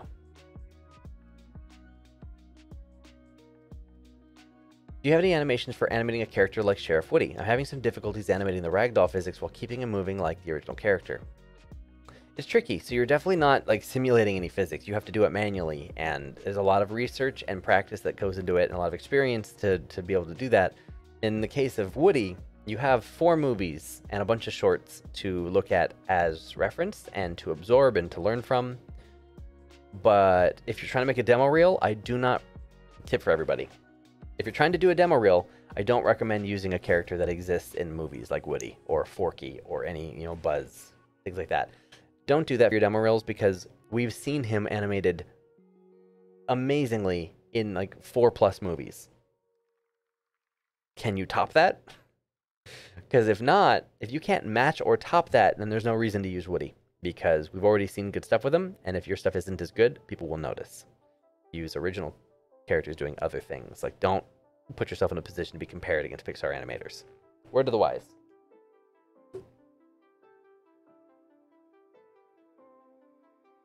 Let's see. What are the limitations of Maya Indie? There are none. The difference is that Maya Indie is designed to be used by people who aren't making $1 million. Legitimately, that's the reason. If you make more than $1 million off Maya, then you're supposed to buy Enterprise. But there are no limitations whatsoever. Greetings from Mexico. Hello. What do you advise me to start my own business in 3D animation? I mean, I don't usually recommend that to anybody. Animation's hard, and trying to start your own business on top of it it's a whole nother thing. Like, if you want to freelance, go for it, but that's a personal choice. What do you... Hold on. You're spamming. James, you're spamming. Let's see. What do you do to become one of the greatest anime maker? I have no idea, unfortunately. I apologize that you're going to ask that question so many times and I don't have an answer for you, but I don't make anime, so I don't know. You're going to have to look up some interviews or something, or behind the scenes, or, find like the DVD of a Miyazaki film that maybe has some info, but I don't have an answer for you. Just practice, I guess. How do you see stop motion to keep being used? Totally. Yeah, stop motion is getting more popular. Stop motion, like, it's hard. You don't see it very often, but it's happening on the internet. So yeah, totally. How to use the so hold on. How about demolition? How dare you? Hold on a second. Let me see here. What do you get? Facial expressions. Let me write these down. Facial expressions. Will the stream be available after? Yes, you can come back and watch it later. Yeah, totally. Lip sync. I have a video on that, actually. So I'm not going to do that one. I have a whole video on my lip sync workflow. It takes a while, so that's a better way to look at it. Pose library. Sure. I don't know if I can hit... I probably won't be able to hit all of these, but I'm going to do my best to hit a couple of them. Oops, my chat keeps jumping.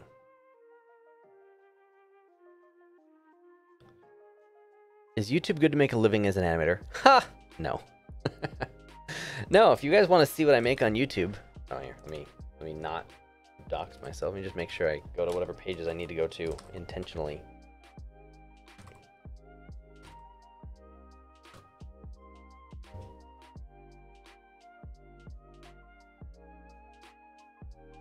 There you go.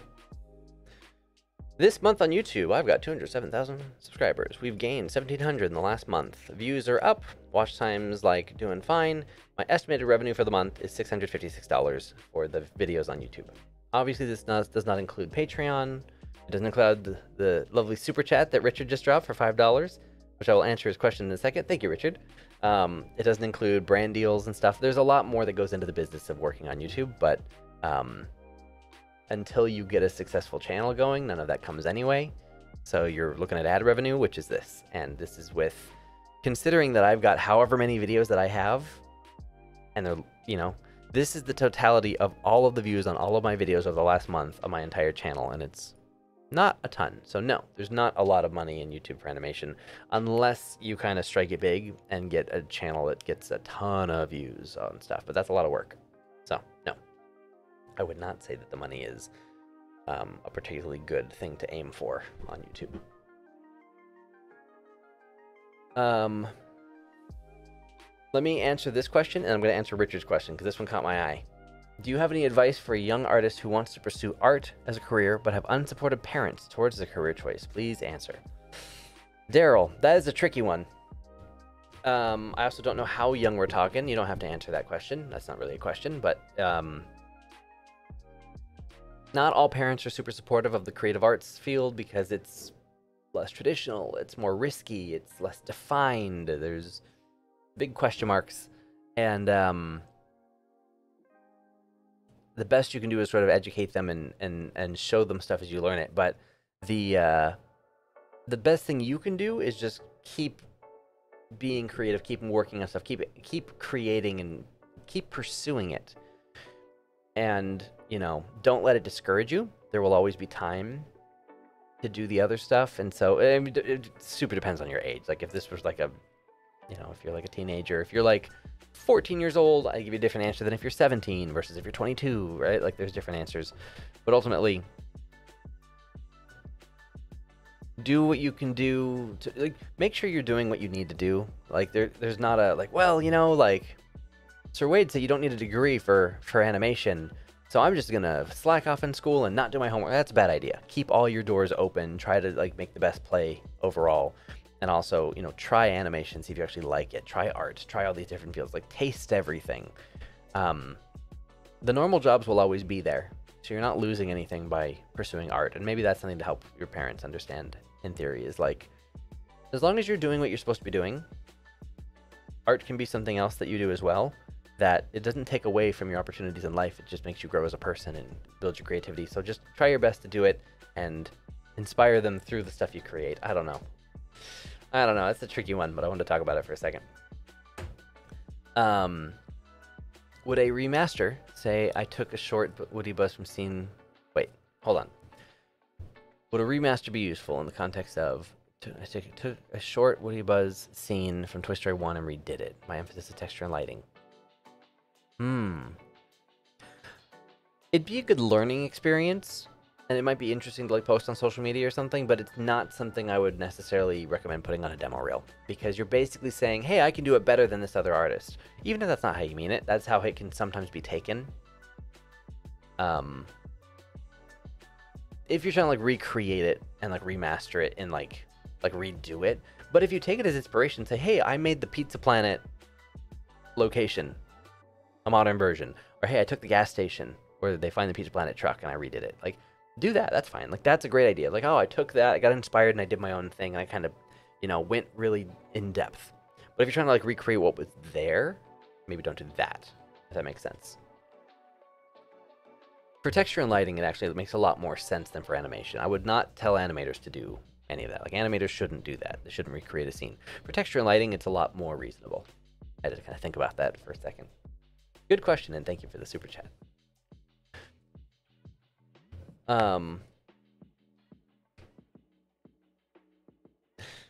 Someone asked a question earlier that I saw it and I meant to reply to it and I missed it.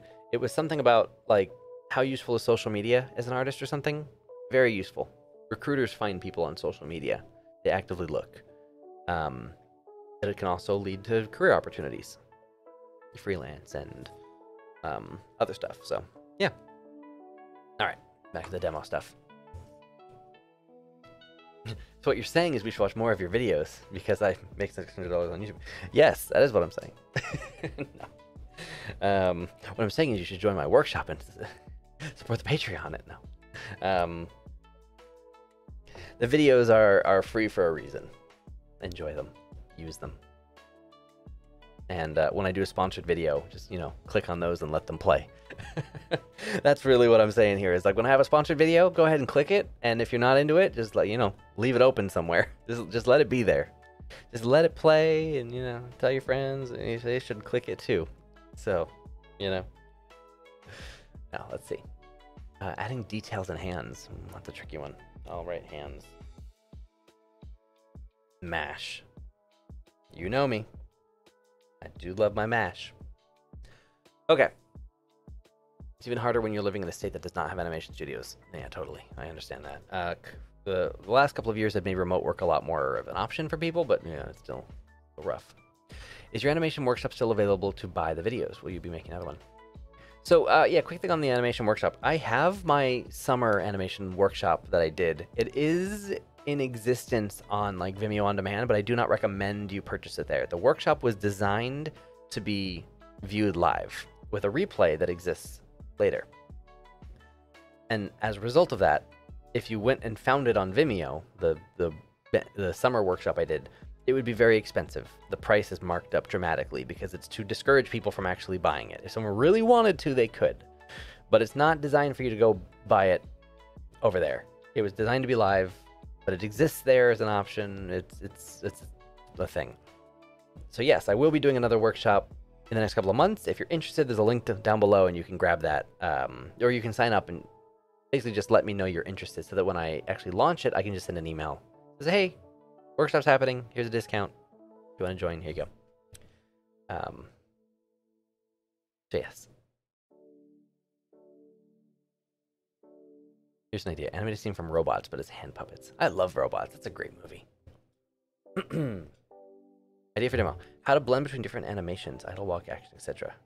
Well, that's an Unreal thing. I don't really have a way to show that right now, but I will be doing some game animation video stuff at some point. If you're still doing questions, what's your hot take on remote animation jobs? Do they exist? They do exist. I think hybrid is the way to go. I think hybrid is the best way you could work at a studio because you want to be able to go into a creative environment and work with other people. That's what I would love to do. I've worked remote for 5 years at this point. Ever since I left DreamWorks, way before COVID, I was working remote from home. And I've done that for years now. I miss going and working with people, but I wouldn't want to have to go in every single day. So hybrid's the way to go. Do you think studios need more Houdini artists or Maya artists these days? Totally depends on the studio. Both. It just depends on what you're doing. Because Houdini's effects usually. I haven't seen any videos on the Animbot micro manipulators. Me neither. Animbot. Let me write that down and I'll look into it because I don't even know what those are.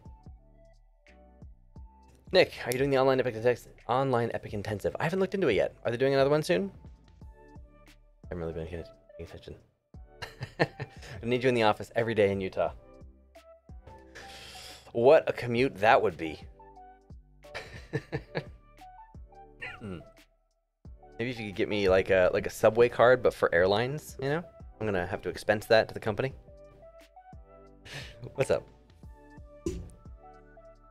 Animbot tutorial? I have an Animbot tutorial. It's like a 40-minute long video I have on my channel, so you should watch that. Nicholas, thank you for the $10 super chat. That's nice of you. Howdy. Does experiencing studio culture outweigh finishing a project? I just want to ask, but send you a DM Twitter. Sorry, I think I missed it. I don't check my Twitter DMs very often. Does experiencing studio culture outweigh finishing a project? Well, to be fair, I haven't worked in the animation department at a major studio, so I can't answer exactly probably what you're asking. But from my experience, yes. Experiencing studio culture and just being a part of everything that's happening is more exciting than finishing a project. But that said, from the experience of not having done much work on the project, just working on the studio itself. So I imagine that when you're very invested in the actual project, there's probably a big satisfaction that comes with that, especially over time. Right, as you work at a studio longer, the magic of the culture might kind of dilute a bit, but then having a certain project you're really passionate about or really hate, having it finished might be a huge relief. So that's my take anyway. I'm good at video editing, motion graphics, but my main goal is to be an animator here in India. There's less pay for animators, and that's not a good project. Can I continue? Sure. I mean, if you're good at something and you enjoy it, do it for as long as you want to do it. And if you want to do something else, just work on that until you can get good enough that you can transfer, right? Let's do some demo stuff. I think we're good to go. Winter Epic Intensive Back. Oh, I did see something about that. February. That's cool. Okay, well, I'll probably try to swing through. I'd like to. I'd love to. I don't have any specific plans about the Epic, but I'm pretty sure that I'll pop in and check it out.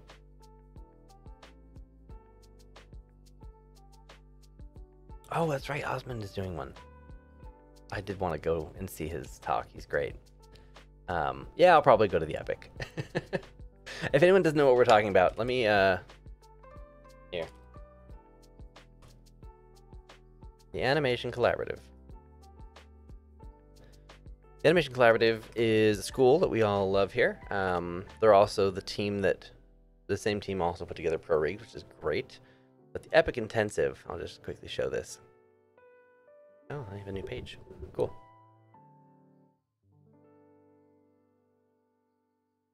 I guess a new picture. Yeah, this is gonna be great. It's a big old thing, so great people. Yeah, would recommend. I've been to like 4 of these events and they're fantastic. Would highly recommend checking it out. Looks like it's on sale for the next couple of weeks. It's like $200 and a lot of stuff. So if you're interested, there's that.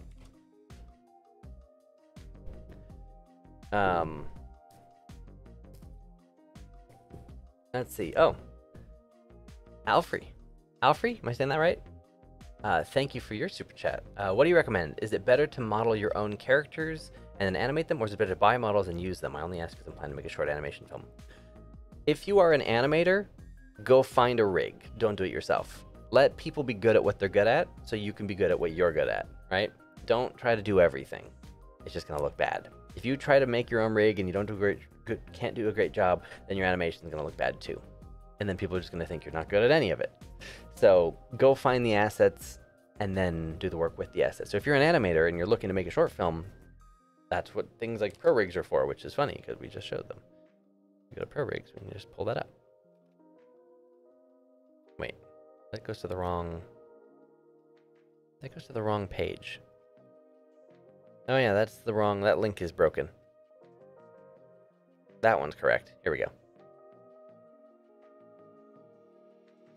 ProRigs is cool. Bunch of great characters. I made a video on this, so if you haven't seen my video on this, you can go check it out. But you can use these for short films.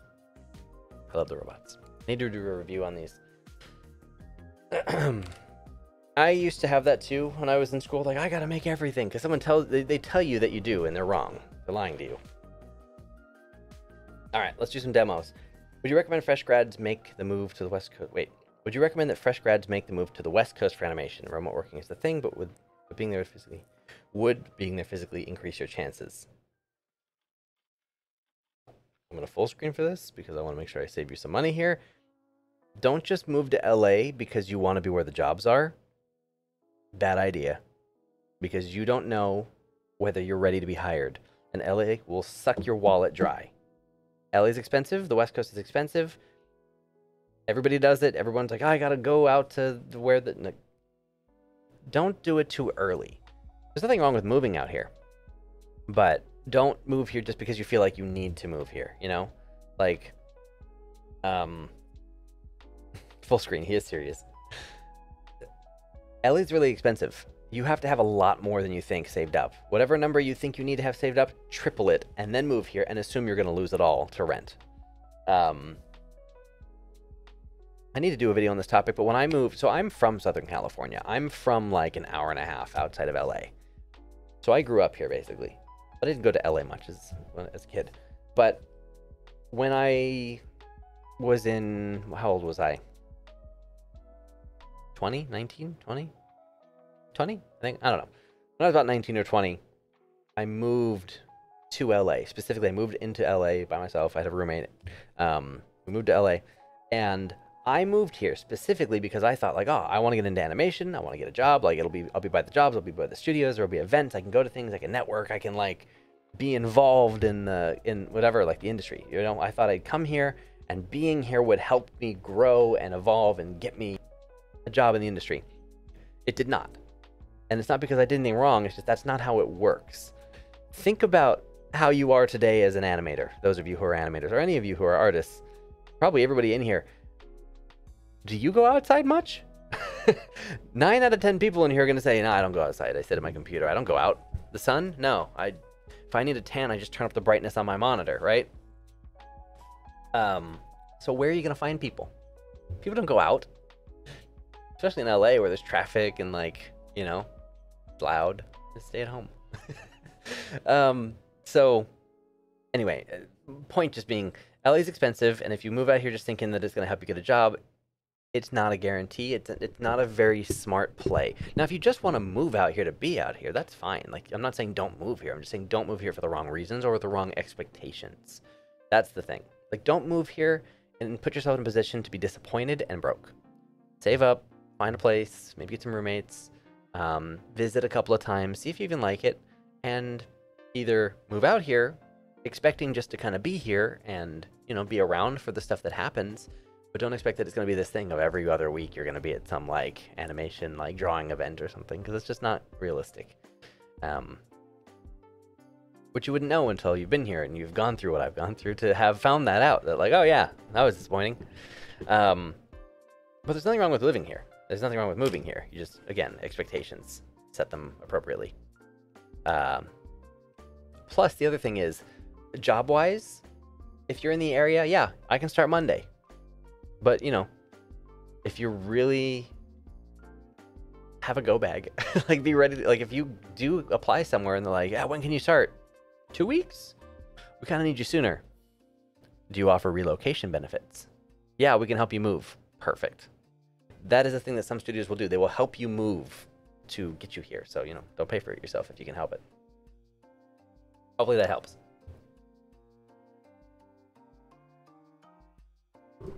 Oh, thank you for the super chat. I'm going to, let's see. Hijabi Nahudi? Did I say that right? Hijabi Nahudi? I hope I said that right. I'm sorry if I mispronounced your name. Would it be, thank you for the super chat. Would it be unprofessional to create 3D character designs without it being in color? If I can rig and animate it and put it in my portfolio, do you know, wait, hold on. There's 2 questions. Would it be unprofessional to create 3D character designs without it being in color? But I can rig and animate it, I can put it in my portfolio. Do you recommend knowing texture? That wouldn't be necessary. Like, it would not be unprofessional. If you can create 3D character designs, even without texture, that's totally fine. That's awesome. I'm assuming you mean like you'd model it. Totally fine to do that without color. Hopefully you can set up the UVs so that someone could do the shading if they wanted to, because that'd be really cool to show that you can make the asset and you can even get it ready for that department. If you know how to texture too, that's a bonus. Some studios would like you to know, but if you can do the other stuff like that, that's more technical. The shading can be taught probably more easily. And if you can rig it animated too, that's totally fine. It doesn't have to be in color. If you find someone who is a texture artist who doesn't know how to model or animate, maybe they can do the shading, and then you can both have credit on there. And you can say, hey, I did the model, this person did the shading, and I did the rigging in the end. You know what I mean? Like, that's a good way to do it too. But yeah, totally fine. Totally fine. Do what you're good at. I wasn't expecting to get attacked in here today. Is the new workshop the same as the last one? More or less, yeah. I haven't changed much at this point. I haven't really changed anything, I don't think, yet. I'm going to add some stuff, but nothing that I know of that's too wild yet.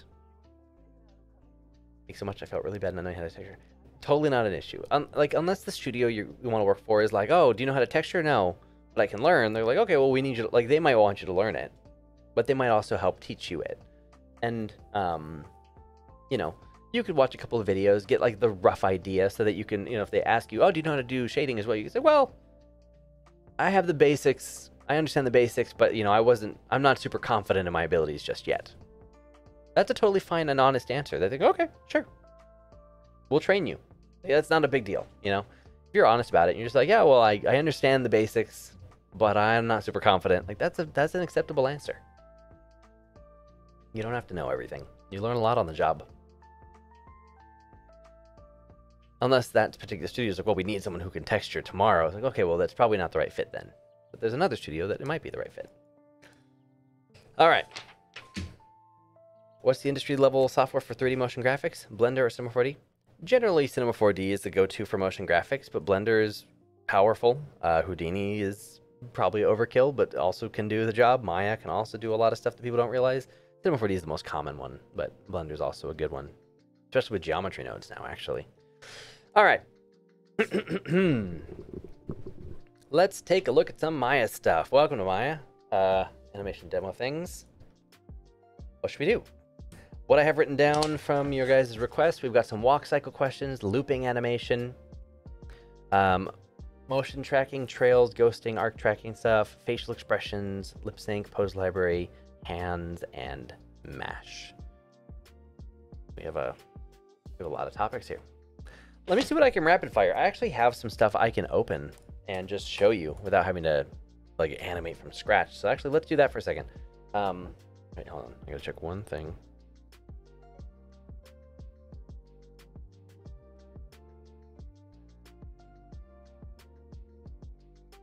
Okay, one second. I have a quick text I need to send to my wife.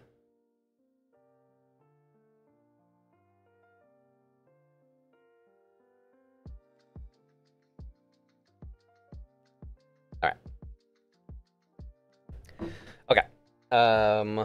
So let me put this back where I can see it. What am I looking for? I'm looking for. I'm actually in the wrong project. Let me set my project. Pro tip: set your project. That'll make your life much easier. Examples, mechanics. All right, let's talk about walk cycles and let's talk about looping animation. So here is the ASRI rig. Now, this is not a good walk cycle. I'm not about to show you this and be like, here's a great walk. Like, this is a bad walk cycle. I did this for some demo at some point for a student of mine, and they had a question about something, so I did what was needed for that question. I did not, like, finish the walk. So, it's also playing. Is it playing it real time? Or did I just animate this really fast? Nope, I knew it. So, yeah. It's not a great walk. But I was showing, I think, how to do the hair or something. I don't remember. But what I wanted to show, in this case, was the graph editor. To talk briefly about looping animation. So if I grab all the controls in this character, and we look at the animation, you're going to notice some stuff. First of all, it's a big mess of spaghetti. It's kind of hard to see. What I'm going to do is I'm going to split it into individual channels so that we can see each curve of animation on its own. If you don't know how the heck I'm doing that, you should watch my recent video on graph editor workflows, because I cover all this. If you are creating a looping animation, you have to work in the graph editor. There is no way around it. You will be working in the graph editor, which you generally will anyway, all the time. So that's not really surprising. But the looping stuff is great. Let me show you what happens. If I take, for example, this curve, or actually, well, let me start at the beginning. You might notice that my timeline is from here to here. But you can see that I've got some animation data that's like off to the side and going out of bounds. Like, what's that about? That's actually very common for a lot of my curves here. Some fit in the bounds and some do not. This one doesn't even go more than 3 keys, right? But I've clearly done some work on it. I've got the tangent split and I've done some weighting and stuff. So these things are intentional. That is on purpose. Now how this works is this. If you animate a loop, let's go back to the top and just take this one. If I take this one, if I select it and I go to curves, you've got pre and post infinity. Now, technically, you always have infinity curves on by like they are always there. So if I go to view and I say if show infinity, so if I go view infinity, I can actually see them because they're actually active right now. This is a weird looking curve. I think this needs to be adjusted. Also, my graph editor settings are not set properly. So here's the thing. By default, your curves have infinity on. They're just set to constant. So every curve, by default, is like this. You have animation data, and then wherever you don't have animation data, it just lives on the same value that you had it on. But if you want to loop it, you select it, and you go to pre and post, and you say cycle. Now, there are two exceptions to cycle. If it's the body, like the hip controller, or the feet, for example, anything in IK that's in world space, you'll cycle with offset. That way it doesn't just go in space, it'll go and it'll build on itself in space, right? And so, you know, now we've looped it. But that's, you know, that's just like step one. So what I'm going to show you here, let me see if I can show you an example. Let me see if I can find a good curve.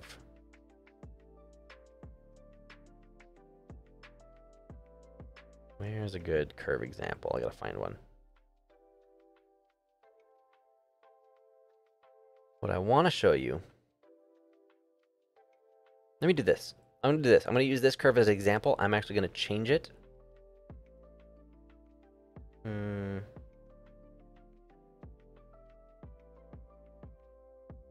Yeah, this one's pretty good.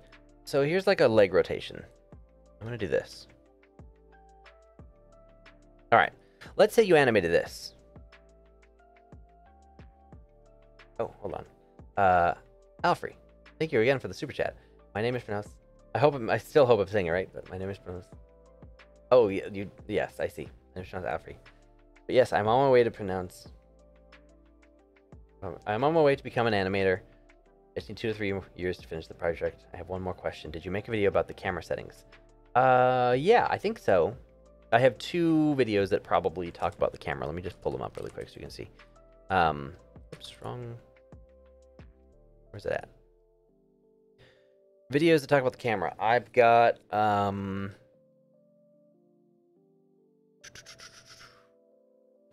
gotta update some of these videos. Yeesh. Here's one, camera animation tips for 3D artists. That's one that talks about camera animation and some stuff for cameras. There's also the one about play blasting.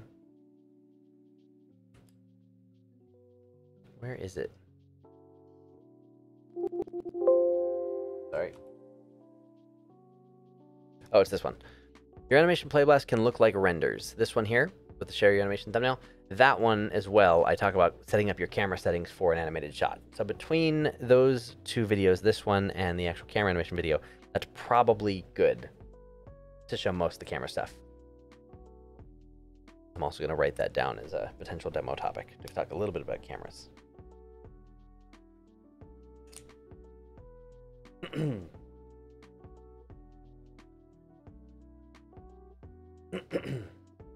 Okay.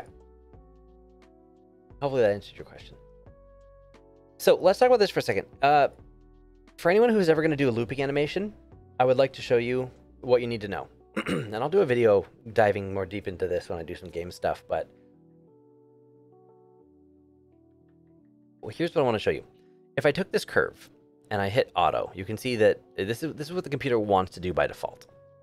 And when you don't have any looping stuff on, this makes sense. You're like, yeah, cool, that looks great.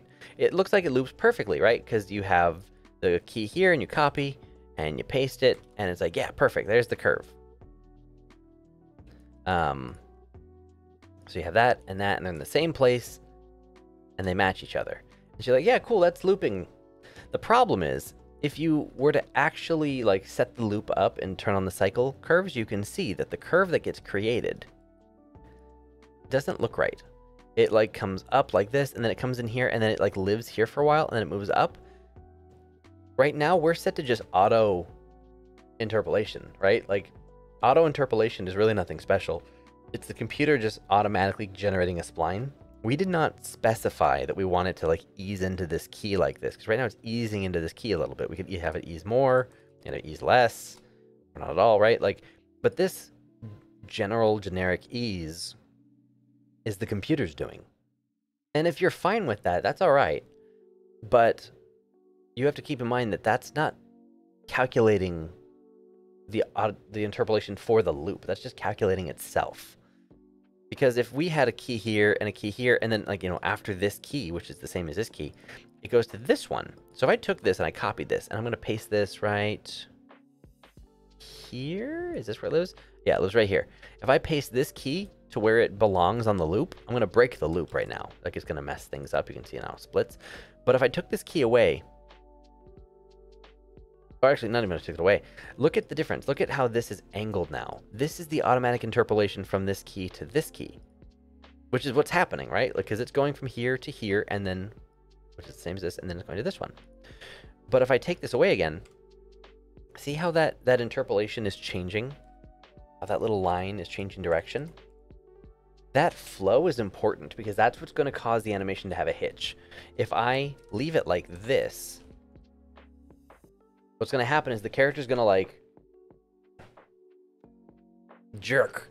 The character's going to jerk every time they hit the loop point. And when you have the entire body doing this, the entire character is going to like, it's going to have this hitch every time it plays. It's not going to work. And so what you have to do is you have to consider the fact that, like, okay, well, this loop exists. And so what I like to do is I will usually do this. And I'll usually say, okay, well, I'll paste the one there. And I'll take this, I'll copy it, I'll paste it, then I'll delete this one. And then I'll copy what I had pasted, and then I'll put it back over here. The reason I do it like that, and then let me do that one more time so you guys can kind of follow along with me. What I'm doing is, right now, the entire curve is set to automatic, which is probably not good. And I think I had actually done some work to this curve previously, so this is probably not a great idea. But just to show you what usually happens with everybody, is you're set to auto. So what I need to do is I need to have this curve get through this position, which is the same as this position, and then after that, the loop is going to happen, which is going to take us from this position to this position. Now, I want this keyframe to have a better calculation. Right now, it's just flat because it doesn't have anything next to it. Like, it doesn't exist over here. So I'm going to take this, I'm going to copy it, and I'm going to put it where it would be here, which is going to cause this thing to turn. See how it's now angled, right? Versus the original, it was flat. So I'm going to copy this angled one, and I'm going to put it here because I need these to match. So I'm going to copy this, I'm going to paste it here. Now this one has the left and the right, which is exactly what I need. Now if I come back to this one, I'm gonna delete this now because I've broken my loop. You can see my loop is like broken now. It's got this weird little kink in it. So if I delete this, what's going to happen is it's going to recalculate this guy, and it's going to change the interpolation of this key, making it wrong again. Watch. Delete this. Watch this one. See how it changed it ever so slightly? We don't want that. So we've broken it again, but luckily we pasted it over here, and this one's not being affected. So I can copy the one that's correct, and I can paste it back, and that fixes it. Now this curve is properly set to loop.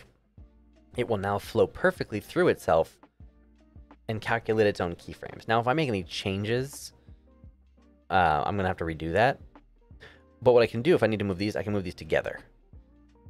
Now, if I need to rotate them or something, I'm going to need to rotate them, and then I'm going to need to copy it and paste it over here. Like, I'm going to need to make, keep in mind that those are supposed to be linked.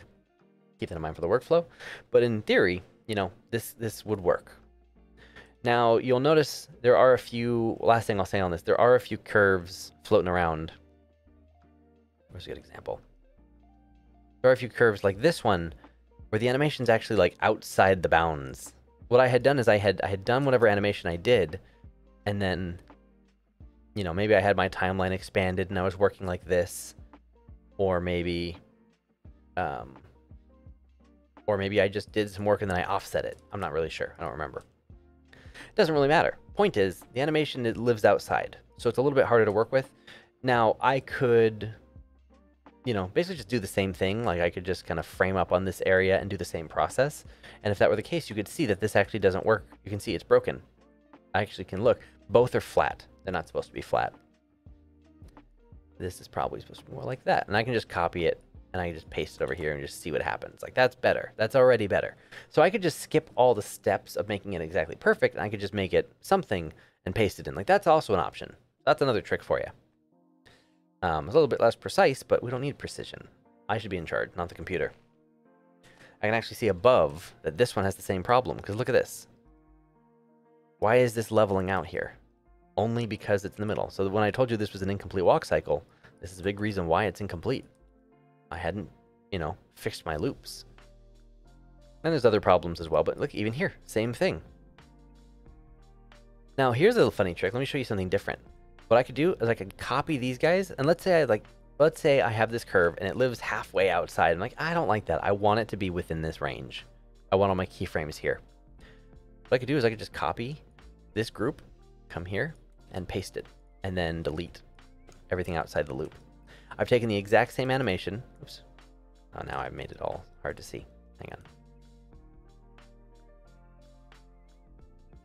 I've taken the exact same animation, which I was going to show you here. You can see the curve profile. Copy, paste, delete these ones. I've just moved the keys to live inside the bounds. Exact same animation. And now I can do, it may or may not be easier to adjust in this position. What's this one doing? This is her pinky. This is the ASRI control for her right pinky second joint. That's the thing I'm messing with. Why is this bent like this? I don't know. Let's fix it. Overall, this curve's probably very wrong in general. But anyway, those are 3 different ways to think about looping animation. What you need to make sure you do is turn on the infinity, and then consider the exterior keys, and know that Maya by default, or whatever software, is probably going to just point them flat, which is not generally conducive to a good loop. It just means it's easing into this pose, which might work if it's like moving back down, but even so, like, it probably still needs a little bit of love to make it a more interesting or more accurate curve. So there you go. There's a quick demo on some looping stuff.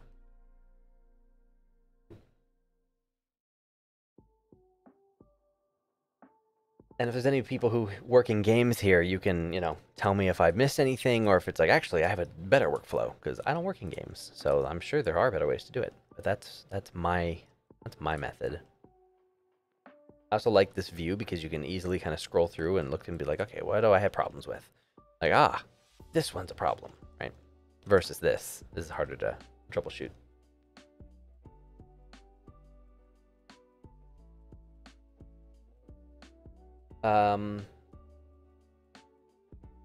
Is there any way in Maya to minimize the setup so it can feel less overwhelming? Yeah, totally.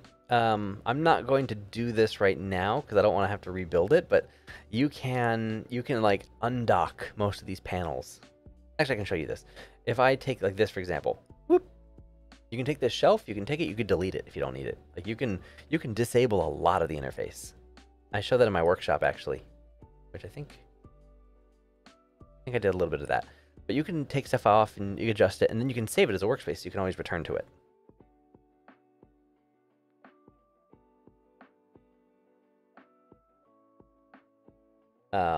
There's also some settings in the animation preferences in like the UI section to be able to do that as well. Certain things that are hard to undock, you can actually just disable them that way. Is that a simple copy paste? Yes. Pro tip here. This is important. I'm going full screen, so you know I'm serious. Now that Jen pointed it out. Copy pasting in Maya, there's a rule you need to know, and I should make a video on this, but I think I do have it in the video. You need to know this. If you're copy pasting something, anything in Maya, there are a few things to know. It's kind of quirky, and there's some ways to do it right. But what you just flat out don't want to do, if you're copy pasting data in one area of Maya, for example, the graph editor, if I was like, okay, I want to take this, I want to angle it like this, and I want to copy paste it over to this other thing right there. I can grab it, I can copy it, and I can fly over here and just, grab it and hit paste. That's fine. No issues. The problem would be, and this is part of the reason that I keep my windows really big and I have this thing docked in here. The graph editor, you'll notice, is docked in my window, right? Like I can collapse it and pull it out. It's actually very convenient for me. I don't like windows floating.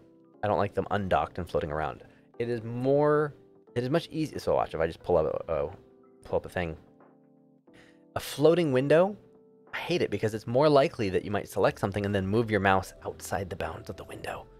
Don't do that. Do not put your mouse outside of a window that you're working in, because here's the thing. If I took any data, I'm not going to do it because it'll mess stuff up.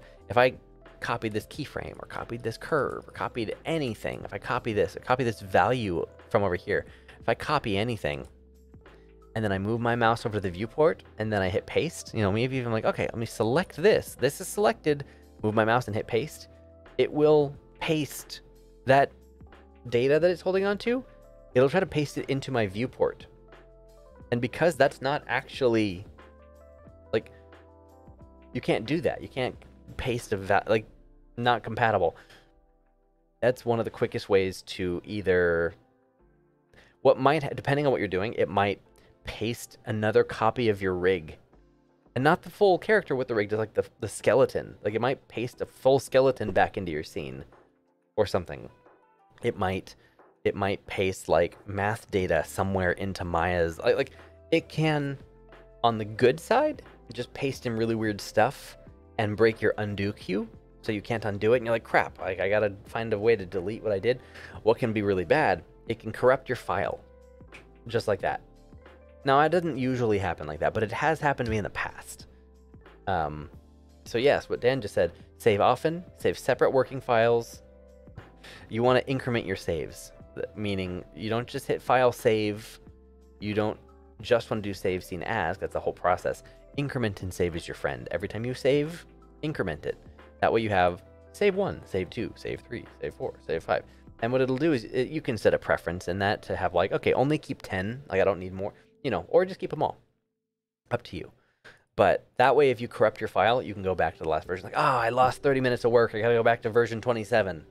That's much better than you've been saving over the file. Then you do that, something so simple and easy. I'm going to copy paste. Oh no, I just corrupted my file. And that's the same file you've been using for everything and you have no backup. Another reason why Dropbox or Google Drive is so important. If you're using Dropbox and it's syncing your file, I've had that happen. When I was in school, I was using Dropbox and I had it in a folder that was being synced to Google or synced to Dropbox, whatever.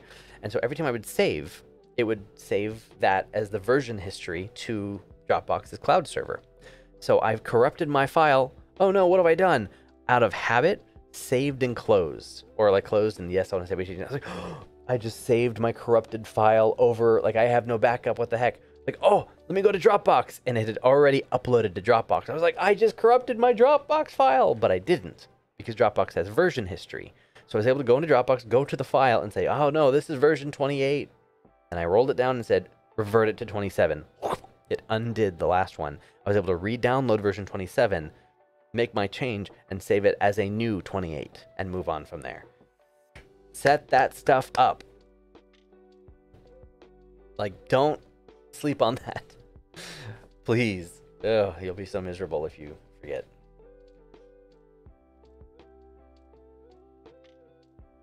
I lost weight? Looking good? Why, thank you. Yeah. Yeah. Thank you. Eating healthier, you know, it does wonders.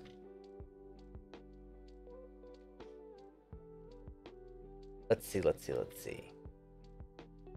My teacher has us paste 3 cycles in a row and use middle one, which she says should be good, but somehow this was wrong. Paste 3 cycles in a row. Oh, I see. You like take the whole thing and then paste, and then use the middle one as the loop. I see. I mean, technically that like kind of works, but that's just it's like a brute force way of doing it. Like it works, but it's not a very clean workflow and it doesn't leave you much room for flexibility. You'd have to go back and like delete all the external stuff anyway. And like, you'd still have to do this. Like that could work in a pinch, but I wouldn't recommend it as a common workflow. Set up the autosave. Yeah, it's also a good idea. Animbot has a whole auto recovery. What am I saying? Animbot has Animbot's not loaded. Weird. Let me see if I have it like floating around here.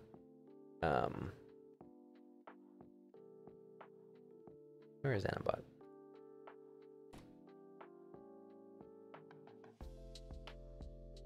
I forget the code for it.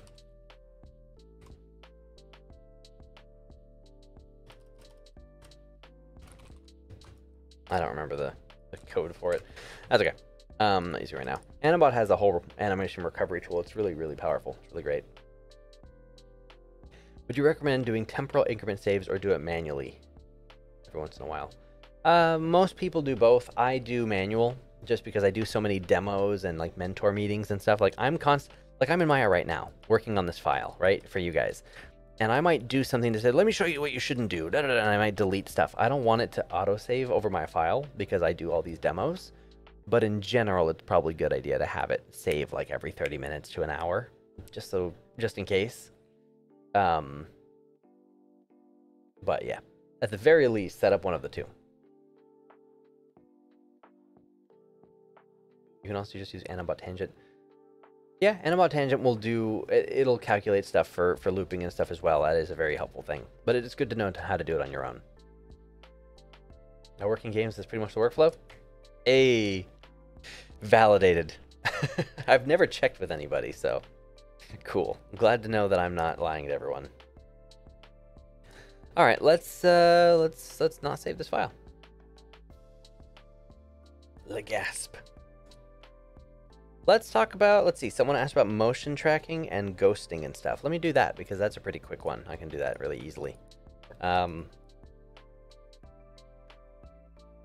If I do, let's do the front view.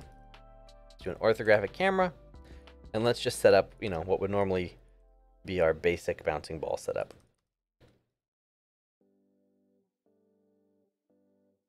All right, we got our ball. Actually, you guys want to see something cool? I'm going to show you something that I don't show to people. I'm going to import. Actually, I'm going to do it over here. I'm going to import something for you. Show you a little sneak peek or something. So, some of you might know this. Anyone who is in my Patreon community or... no, I think it's mostly... I may have shared it on... It's mostly Patreon. I don't know who else would know this. Maybe some people. I don't know. Depends.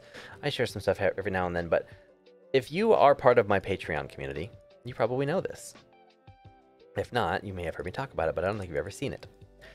A couple of years ago, I started the process of getting some rigs made for you guys. I wanted to have some beginner level... Basically, I wanted to have some rigs made so that when I recommended, like, oh yeah, you should do this assignment, you'd have stuff to use. And it's been a while. And the rigs are like... Okay, well, let's see. I'm distracted as I work on this. I was getting some rigs made for you guys that are going to be free and available for everybody.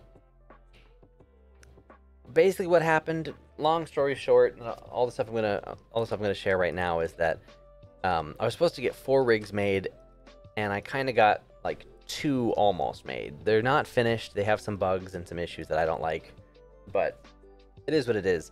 I've got 2 kind of there, and then 2 that they're not worth showing you. But people in my mentorship use these. I've let people in the mentorship use these for about a part of a year and a half now, maybe 2 years. And so I'm going to use those to do this little demo because there's some cool stuff. At first you're like, oh, it's a ball and a pendulum. Why would we care? These do a lot more than you think. There's a reason that I designed rigs for these. But even if you're like, well, I'm an advanced animator, I work in the industry, like I don't need a ball and a pendulum, no matter what he shows me, I'm not going to be impressed. I bet you're wrong. There's a couple people who are like, I know why we care.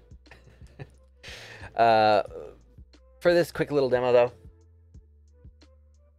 Well, let me just do this. Actually, let me just make this really easy on myself. Let me show you one thing, and then I'll show you something else. If I take this little ball, and I just move it over here, and let me go like that. Whee, right? If you are trying to, if you're trying to do some arc tracking, 2 quick tips I can show you. You can grab any asset, any geometry or whatever, and you can go to the animation tab, and you can click this little button. You can also go to the animation menu set, and I think it's under Oh, look, Animat's back. That was weird. Get in there. Oh, let me move these keyframes to where you can see them. There you go.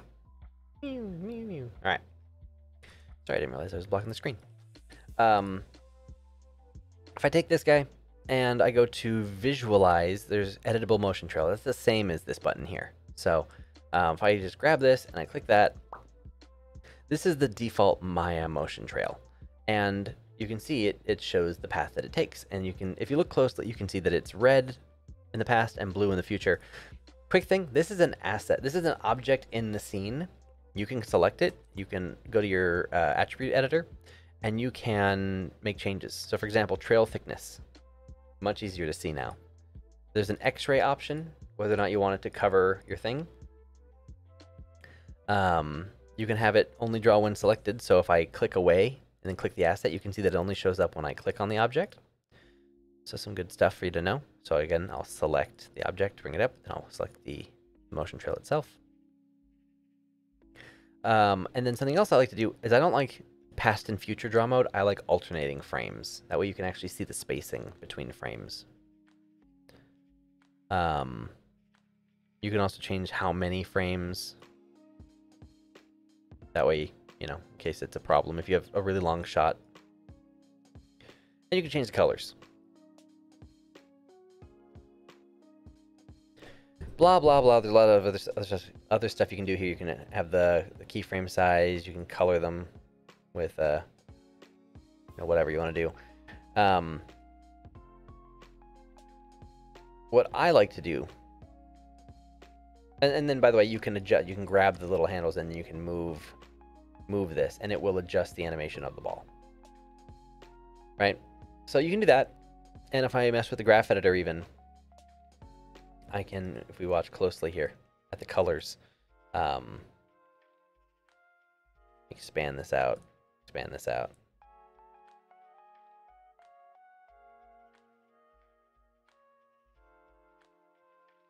Do that. Do that.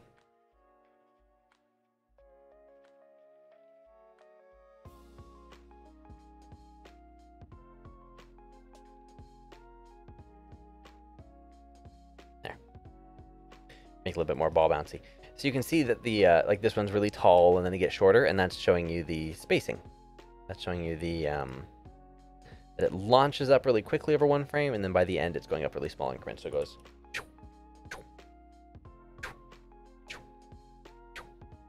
Right. So that's one way. That's your motion chip. Now you also have that inside of Animbot. Animbot is actually better. It's faster. It's more reliable. I updated some stuff apparently. So here's the Animbot one, and you can actually see it's very similar. Now, off the top of my head, I have to remember how you adjust it. If you right-click it, you can adjust different things. So let's see.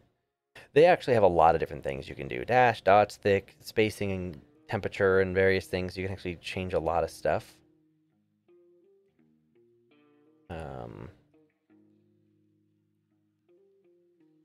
Just various things. I don't usually use this tool in general. I do it to show people, but I haven't used it a lot lately.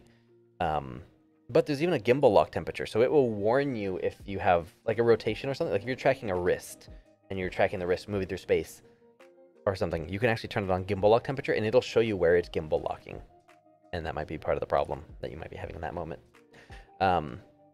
Anyway, and there's various other things in here, and faster update, faster interaction, da da da da. Offset. You can offset it. You can actually offset this curve to like the edge. So if it's blocking stuff, you can actually have it now trail along kind of the back left. You know what I mean? Like if it's an issue and you don't want it in the middle. Anyway, stuff like that. Very handy. So that's the motion trail.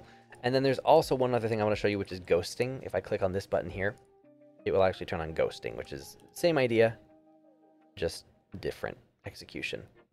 And so that's this little dots. You can also go to visualize in the animation menu set. You go to visualize and go to the ghosting editor. And you can see you can specify, like, are you allowed to ghost meshes, joints, locators? You can ghost a bunch of different objects. You can unghost certain things. You can unghost everything. But this one is not an asset. This isn't something that you create. So if you want to get rid of the motion trail, I forgot to say this. If you want to get rid of the motion trail, you select it, you delete it. If you want to get rid of a ghost, you just have to unghost it. There's a button for it. You can create your ghost. You can change all your settings. You can set it just to do the back frames or the front frames. You can also set it to do all, or you could set it to only do specific frames. Like if you want to hold, like if you're like, I want frame 1 and frame, well, I'll just do frame 1 first. Oops. Okay, well I just hit, oh, there we go. So if we go frame 1, and then the current frame, and then maybe I want the current frame. So you can actually lock specific poses into space. And what's cool about this is it's 3D, right? So if you were posing your character, you can actually pose your character, lock those poses, and then that way when you're posing your next breakdowns and stuff, you can actually see where your arcs are going to be. So that's all very handy. You can also just ghost keyframes only. So you can see anywhere that it's keyed, it's going to have ghosts. That's a ghosting editor. Ta-da. Is there ghosting with Anibot? No. This is a Maya feature. You don't need Anibot for that. Thank you for being born. Well, you're welcome. Would you prefer this over JT Ghost? JT Ghost. I remember BH Ghost, the plugin. Let me look that one up. I used to really like BH Ghost, but I don't know if it's still around. JT Ghost. Maya.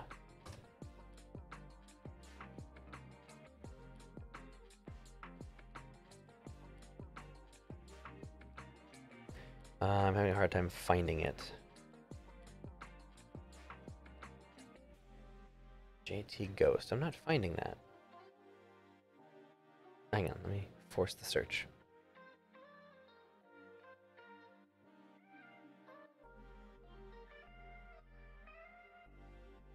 Oh, I see.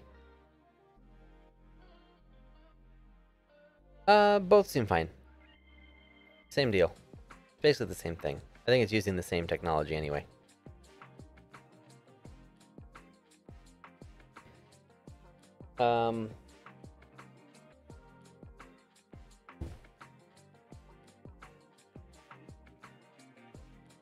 Let's see. Oh, BH Ghost is still around? Does it still... BH Ghost works in like 2022, 2023 with an updated Python? I love BH Ghost. I like that one a lot. BH Ghost is cool. BH Ghost is one that kind of just like an outline around your characters. I like that one a lot.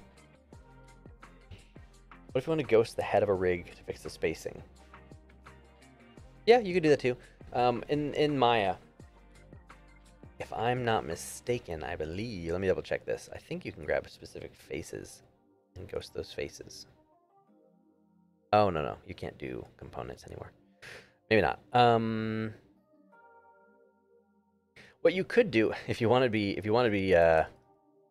really only wanted certain pieces and you wanted to force it, what you could do is you could grab that stuff and duplicate it.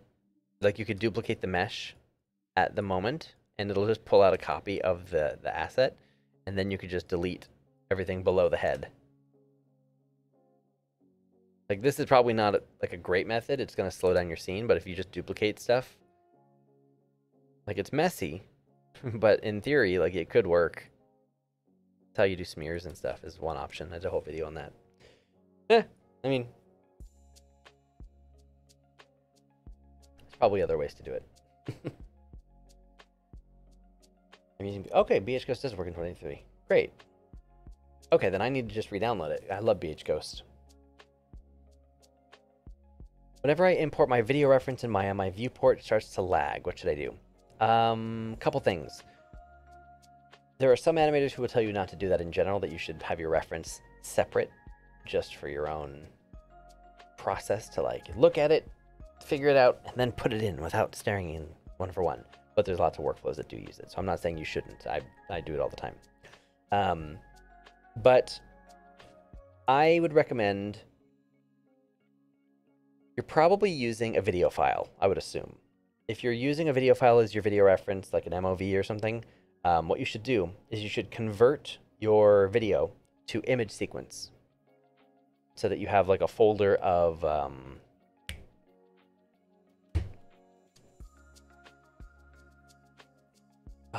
I know the answer to this, but I'm forgetting now. JPEGs or PNGs? One of them is faster than the other. I always thought it was JPEGs. I think it might actually be. I can't remember. I always do JPEGs, but I might have learned that PNGs are slightly faster. I cannot remember. I am not sure. Somebody told me definitively which one is faster, and I do not remember. I always do JPEGs, though. I just think it's easier. Hi, Christelle. Yeah, I think Kimmy's right. That's what I'm thinking, too. Like, PNG has more color information. It's less compressed, and you have the possibility for alpha channels. Pretty sure. So if you just have normal video reference, convert it from an MOV, convert it to a JPEG image sequence, and then load it in as that. And then what you need to do is just play through it once. It will then cache it into RAM, and then it's good. It's fast. It won't give you any problems. If you wanted to have an image plane, reference plane, or whatever, that actually has transparency, technically you could use a PNG to do it, and you might have to connect some stuff in the hypershade, but you can do some interesting stuff there. I showed that in my workshop. But yeah. Can you use ghosting for smears? No, because ghosting isn't a real object. It won't be rendered.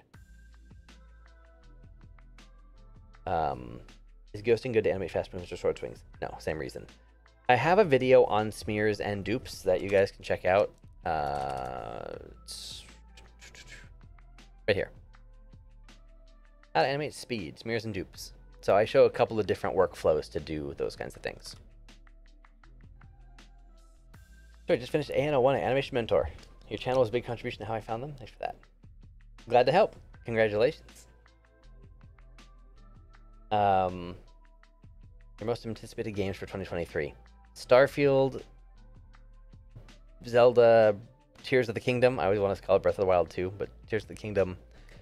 And I don't know what else is coming out. Those are my two.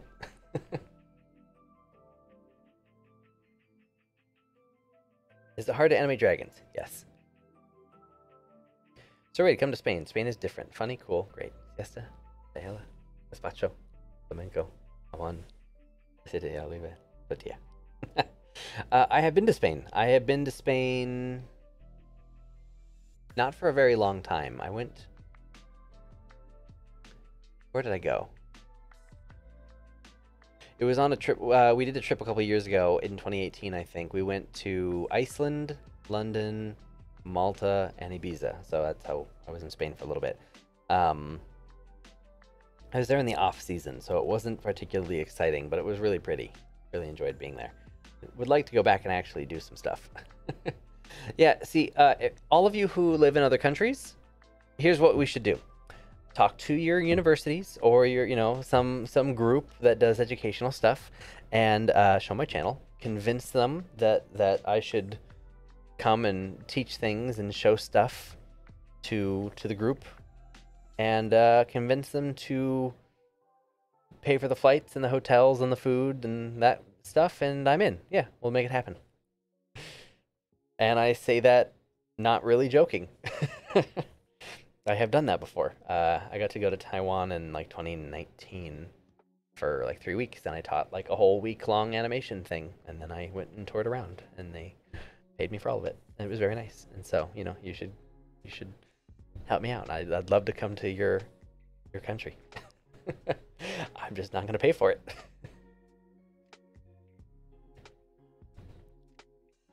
Let's see. Is there a way to copy paste flipped pose in Maya, just like in Blender? Yeah. Animbot makes that really easy. There's a one-click button for it down here. It's called the mirror button. In Maya, there are a couple ways you could do it. I don't know a one-click thing aside from like Animbot's the way to do it. All right. Let's do, so quick refresher on the stuff that I've been sharing for those who are new, because I know that people on live streams kind of come and go. So a couple things just to throw out real quick. Make sure everyone knows what's going on. 3 things. Number 1. Oh yeah, then I have a really cool thing to show you. Three things. Number one, I'm working on a video right now that's more or less like what I wish I knew, things I wish I'd learned earlier, things I wish I knew sooner when I was starting animation or as a student, and so on. I have a list of topics that I'm going to be covering. If you have any questions that you want included in there that you're like, oh, I wonder if you'll talk about this, put them in the comments, put them in the chat. Let me know so I'm sourcing questions from you guys so I can include them in the video. And that'll probably come out next Tuesday is the plan. But yeah, if you want to have your questions in there. That's kind of the reason I put this live stream together, is I needed questions and I didn't really know how else to get questions from people. So let's do a live thing. So that is thing number one. Thing number two is that if you are looking to learn Maya or like expand your knowledge of Maya, I have a workshop. We did it over the summer. We're going to do it again in like February-ish, something like that. I'm not really sure. But there's a link in the description, top link, and it'll take you to the page where I'm like, if you're curious about it, go to the link and it'll show you like what we covered last time. I have a little bit of a page that's kind of an overview of what we did last time. And it's all recorded. It's all super helpful. And you can basically just you can fill the little form out. It's like, hey, I want to know about this. And I'll send you an email when I actually launch it. I promise not to spam you. I hate spam. Last thing was... What was the last thing I was going to tell you? Panic. What was it going to be? Let's see. Workshop, video, and... something else. It'll come back to me. For now, let's do some demos, right? Let's see. I'm not very knowledgeable in rigging characters. Is lattice deformation okay for simple spherical characters? I usually use a lattice with cluster controllers. In character rigging, you don't want to use a lattice. It's not particularly high-tech enough to be fast. Like, it's pretty slow. Lattices are pretty heavy, and they're not compatible with things like Unreal and stuff like that, so they don't export well. Lattices are fine as like a polished, like, oh, I want to do this thing I want to deform my character for my demo reel shot. Like, sure, but like, it's not good in the pipeline. So no, it's not good in a rig.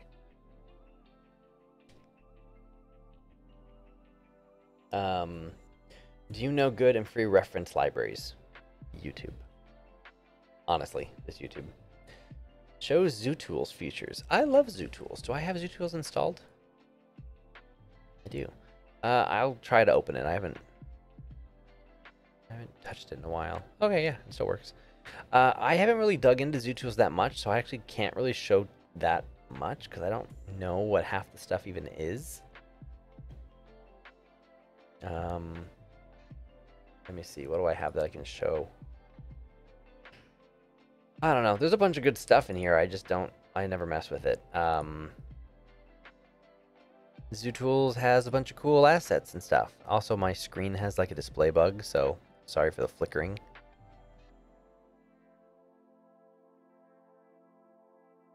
Yeah, you can have all these models and stuff. You can bring them in and do stuff. There's also like lighting setups, which I can't handle the flickering.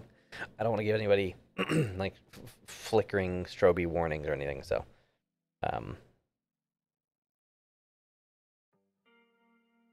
give me 1 second. I gotta check this text message.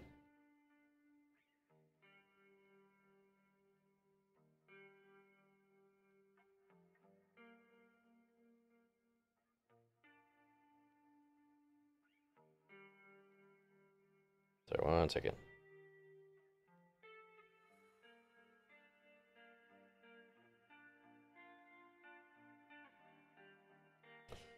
We are hosting family for the holidays. So we have a lot of cleaning and work we're doing at home. Right now my wife is at home working on those things and she needs some assistance. So I will be showing my last couple of demos and then I'm gonna go be useful. Any thoughts on skipping a term at AM before Anno 5 and going to NMC for Michael's later class? Thoughts on skipping a term at Animation Mentor before Anno 5 and going to NMC for the later class? I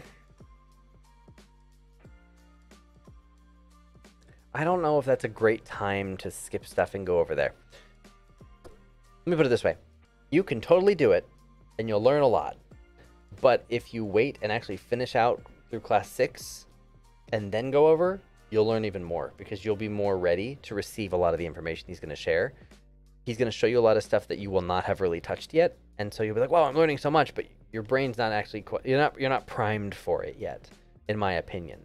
So, if you still have ANO 5 and 6 to do, I would do those first, and then I would take the layered class. He'll be teaching it again. You could take it twice if you have the budget for it. Like, you could take it now and then do ANO 5 and 6 and then do it. Like, that would also be great, but that's just more expensive. But if you had to only take it once, I would probably wait until after 6. Where can I send demos if I animate lots of dragons? I don't know. Just put on your demo reel and apply where you want to apply. It doesn't really change anything. Is there a skill level required? I think that was a question about my workshop. There's not. It goes from basic to advanced. It covers a lot of stuff. If anything goes over your head, that's why you have the recordings. How do people joining new studios avoid this overwhelming Wait, what? How do people joining new studios avoid the overwhelming accept it attitude and just create good content? Seems like the directors are very often pushing the mindset. Mindset of accept it? I don't get it. I don't understand your question.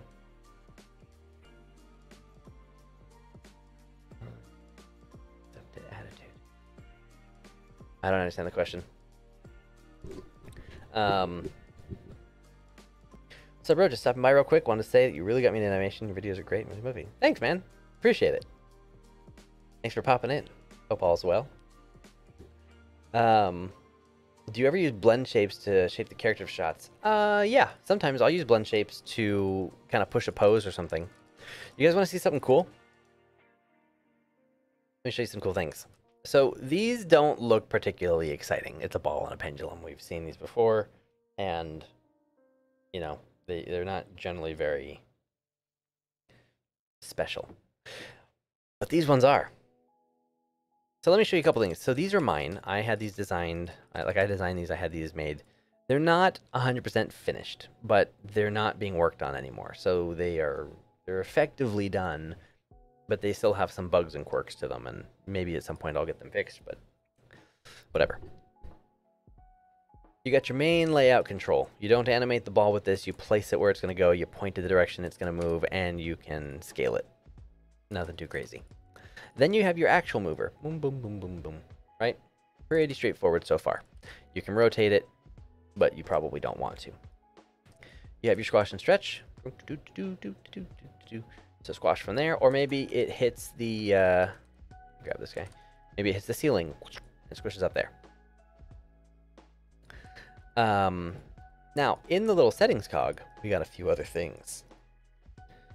If I turn off the main control, I can turn off the squash and stretch. I left just the ball. We have the standard, we have the basketball, we have the soccer ball. You can basically switch this into a bunch of different things, and it is actually changing the geometry, which is pretty cool. Really changing the mesh. See, the golf ball is a little bit heavy. And so if you have a slower computer, you're like, whoa, that's a lot of geometry. I don't want to deal with that. You can actually turn the smoothing off, and it'll speed things up a little bit. I'll leave it on. More fun. So if I go to the baseball, this is actually geometry. So so there's that. Now if I turn back on the main control and the stretch control, one thing that happens is people like to have the ball roll. Pretty straightforward. Now you don't actually use this. Here's something that some rigs get wrong. Right, it's coming in. It's coming in really, really fast. And it's also spinning. Okay, well that's a problem. We don't want this, which is why in the settings cog we've got a roll control. It allows you to roll the ball while keeping the shape. So it'll roll within its squash shape. So there's that. So that's actually what you would use to roll it. Turn that off. So you've got that. We've got the, let me go back to standard. We've got the secondary controls, which are used to help kind of sculpt it. I like to use it for weight. So So you can actually have it feel like the ball is, you know, maybe the ball is kind of squashing down, and you want to make it feel not just like it's, you know, stretched the ball, but you actually want it to feel like it's squashing into the floor. So you can use that. Or you can have the baseball thing again, and you say it's getting whacked. Clang! Super cartoony, right? So you got some fun stuff there. You can do some interesting shaping and stuff. So there's the secondary controls. Those are a little bit more advanced. And then the tertiary controls, which most people won't need, but they're there if you do need them. Where you can really get in there and adjust this thing. And you can make a little beanbag chair or something. So if you want to go crazy, you can. He also has eyes. Because he's cute and fun like that. Watching videos with Maya, it looks so much simpler than Blender. I feel like Blender's more of a Windows PC Max than Apple product. Maya's an Apple. You think Maya's the Apple product? That's very interesting you say that. I've never heard that take before. I don't feel that way, but I've just been in Maya for so long that maybe I don't see what you're seeing. Maya just looks so much cleaner. Interesting. I've never heard that before. Maya is not generally considered a very clean or intuitive program, but if you're liking it, that's great. Maya, I also feel like Maya is kind of a mess, but no, that's good. Maya is a very powerful tool, does a lot of good stuff, and it does it well. There's some stuff it doesn't do as well, but there's some stuff it does very well, which is true of all software, right? Like everything has what it's good at. So, you know, for certain things, Maya's a great tool. It is interesting though that you say that. I've never heard that take before. I'm super curious what it is that you've seen that makes you. I'm intrigued to learn more, because that's a really cool take that I've never heard anyone share before. I'm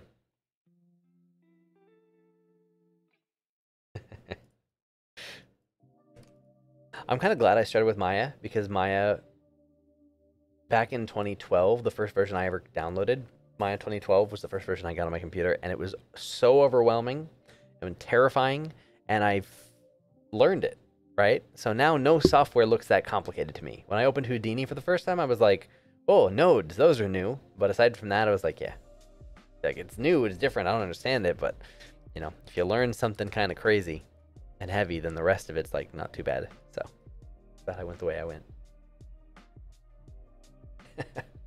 Okay. So this little guy's got eyes. Those eyes can obviously move around as he can look around his environment. And he will, by default, those eyes will follow the different. So if you took the tertiary controls, I guess I could just turn them on. If I turn this on and stretch him, his eyes will come along for the ride. So you can do some fun smearing stuff. So if you roll him or whatever, like he'll come and do that too. Or you can tell it like, okay, don't follow the deformation. You can turn it on, you can turn it off. Roll and deformation. Sorry about the siren if you can hear it. So you've got the look around controls, and then you've got this little guy is for asymmetry, and then you've got these guys, which are individual eye controls. If you need to have one of them like drift off, you can. You can specifically move them. If you need to do something specific with them, you can scale them, you can do whatever you need to do. But these little arrows here cover the squash and stretch of his eyes. Wow! That's crazy, oh my gosh! And you also have built in here, you also have deform controls, which I don't recommend using. Instead, there's some blend shapes for you to take advantage of. For like, happy, or his blinking. Sad, angry, unamused, smiling eyes just because they're pointing down, I think. And dizzy. They don't work well to combine. They break. But one at a time. They work fine. So that's his little face.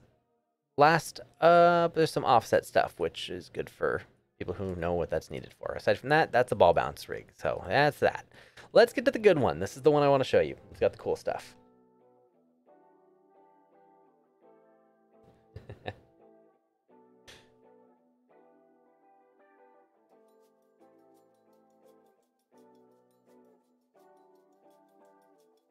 This is an interesting take. I'm going to read this comic because I want to talk about it. Charles says, Maya is an industry standard, so you don't have a choice. Learn Blender on your free time and prepare for the future. I'm not exactly sure what it is you're aiming for. I'm assuming you mean that Maya is the industry standard, so learn it because you need it, and then Blender's a free time thing. But I would say that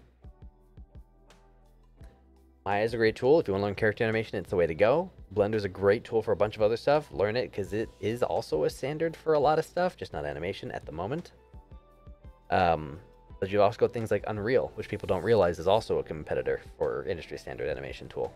Right now, Maya is still king, and for the next couple of years it will be. But by 2025, we're going to have to consider Maya, Blender, and Unreal Engine as the 3 potentials for animation. And I'll have lots of videos to talk about why I believe that and to show you tutorials to get us all up to speed on all 3 tools. But in 2025, you won't have to just go with Maya for animation if you don't want to. You should, in theory, be able to choose from those 3 to do a lot of stuff for animation.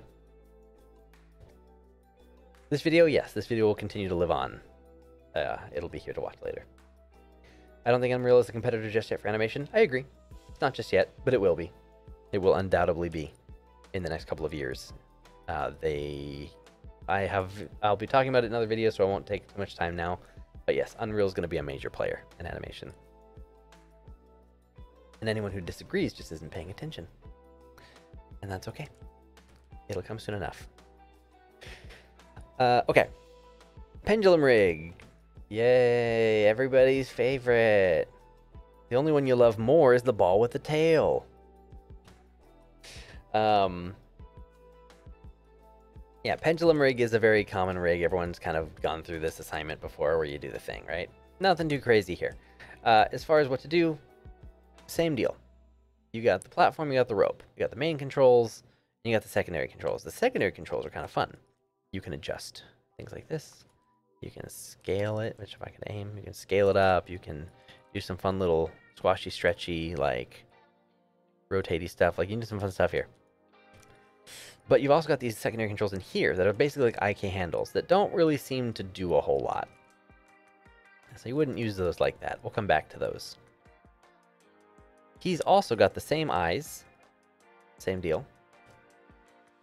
You can also switch it to an FK body. So instead of moving it from the top, you can also have it rotate from the bottom. So if you wanted to have, this is more of like a platform that characters are jumping on top of, you can actually reverse it, which is kind of cool.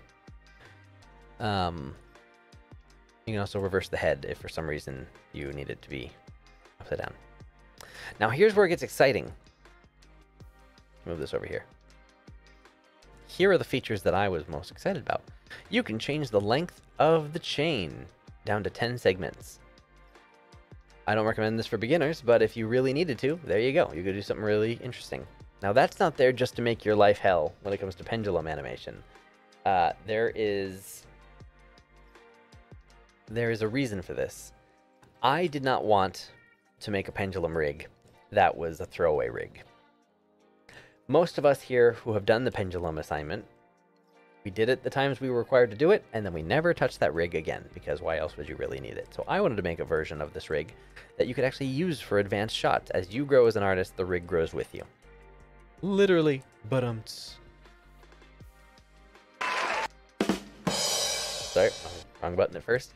The thing is, you can actually update this to this. You can actually use this to do a lot of cool stuff. Are these rigs part of the animation workshop you're teaching? Sort of. These rigs eventually will be available to everybody, but yes, everybody who joins the workshop will get access to these rigs. So if you want these, that's the quickest way to get it. People in my mentorship get it, and people in the workshops get it. So yes. And if you're interested in the workshop, there's a link below. You can look into it. I haven't announced the actual dates or anything yet, so if you're interested, it's just sort of a interest form. But here's the cool stuff. Here's where it gets good. You can actually change the prop at the bottom from a ball to a box, which again we can scale and adjust and mess with. You can turn it into You can turn it into an arrow thingy. You can turn it into a ball with spikes, which is a good time to mention that you can also, let me do this. if I take this guy and I rotate this, you see how this is like 1, 2, 3 joints? This is good for beginners. This is what you want when you're just starting out, because you want to be able to deal with segments. Once you have figured out how to do all the animation of this, we can switch the rope to a curved rope, and it'll actually do a smooth interpolation. So you don't have the segments anymore. We can also switch that to an actual physical rope, or my favorite, the chain. Check that out. What's cool about that, aside from just being cool, is that if you combine that with the fact that we can adjust the length of the chain, we start to see some interesting possibilities.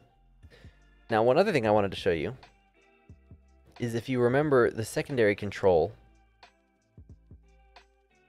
that little IK control, that when I went like this and it broke things, that's actually designed to be used with the interpolated ones. And the reason that these exist, the reason that exists is this. If I take the, let me make this longer. If I take the normal ones, it's an FK chain. I move it over, and it pulls the whole chain and everything down below it. But if I take the IK one inside, it just takes that little piece. And so you have a lot of control over how you might want to animate this. So if I go like this.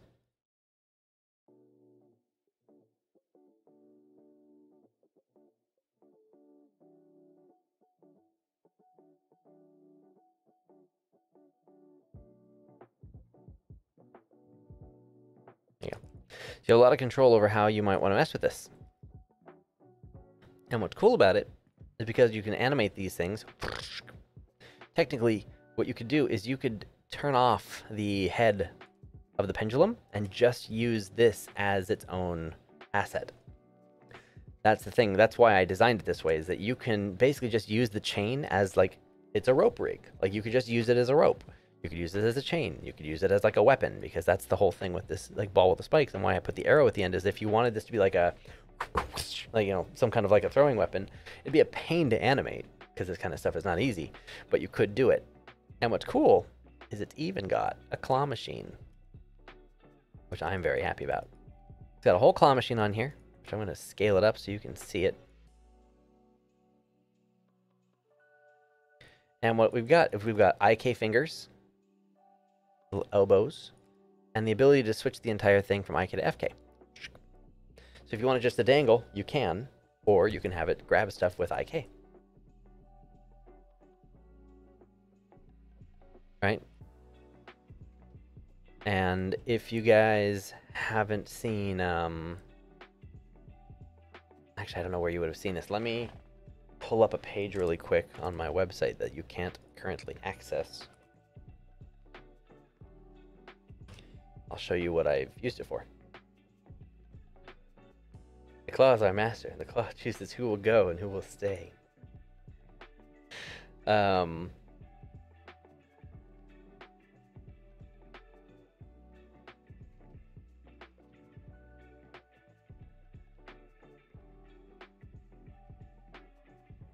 Here. See this picture of Samus in the back? See the claw? I guess you can't really see it very well. Hang on. Let me go to the other page.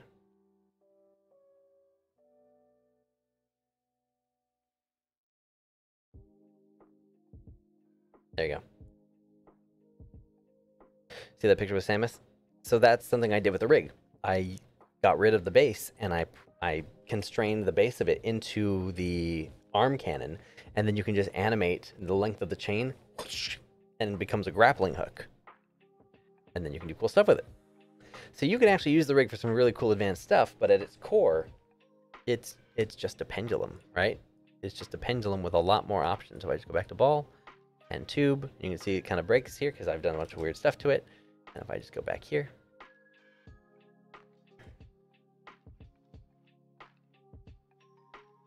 there you go. Simple little pendulum does a lot. So if that's interesting, I just thought I'd share. Oops. And if anybody wants the rig, I will be making them available eventually. But if you want them early, you can join my mentorship, or you can join the workshop. Both are linked below. But yeah, these are fun. In theory, you could also take the claw off of the pendulum itself and just kind of like you could just move the pendulum, animate the thing, and then just have the little claw thing walk around too. You could do that as well.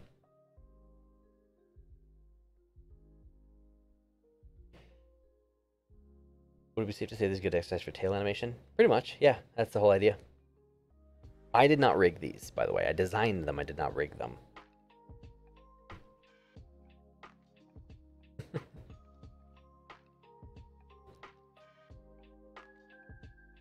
You're currently working in the animation industry. I don't know. I don't know how you define that. I mean, at the moment, I'm mostly just doing YouTube. So I guess technically no. But I'm still like a part of the industry, I guess. Oh no, we've got spam. I don't know why you waste our time. Let's see. Hide user. Bye-bye.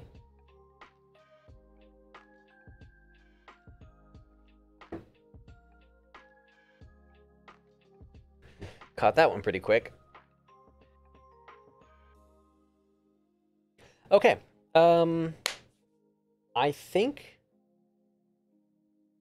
that's about it. I don't know. We don't have a lot of extra time. I'm kind of out of time now. I gotta go do some other home stuff. We did some demos. Actually, we did get through a couple of demos. That's good. I think what I'll do... Can we get a shot of the can? Shot of the can? I don't know what we're talking about. What are you talking about?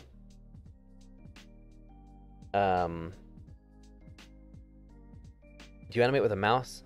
Oh, cat. Oh, I'm at my office. I'm not at home. I have a physical office space. So she's not here. Do you animate with a mouse? I generally animate with a Cintiq. When I'm doing demos, I just use a mouse, but I usually animate on a Cintiq and just physically do it that way. I find it more intuitive, more ergonomic too. All right, so quick little end recap here, a little summary of some stuff. If you are,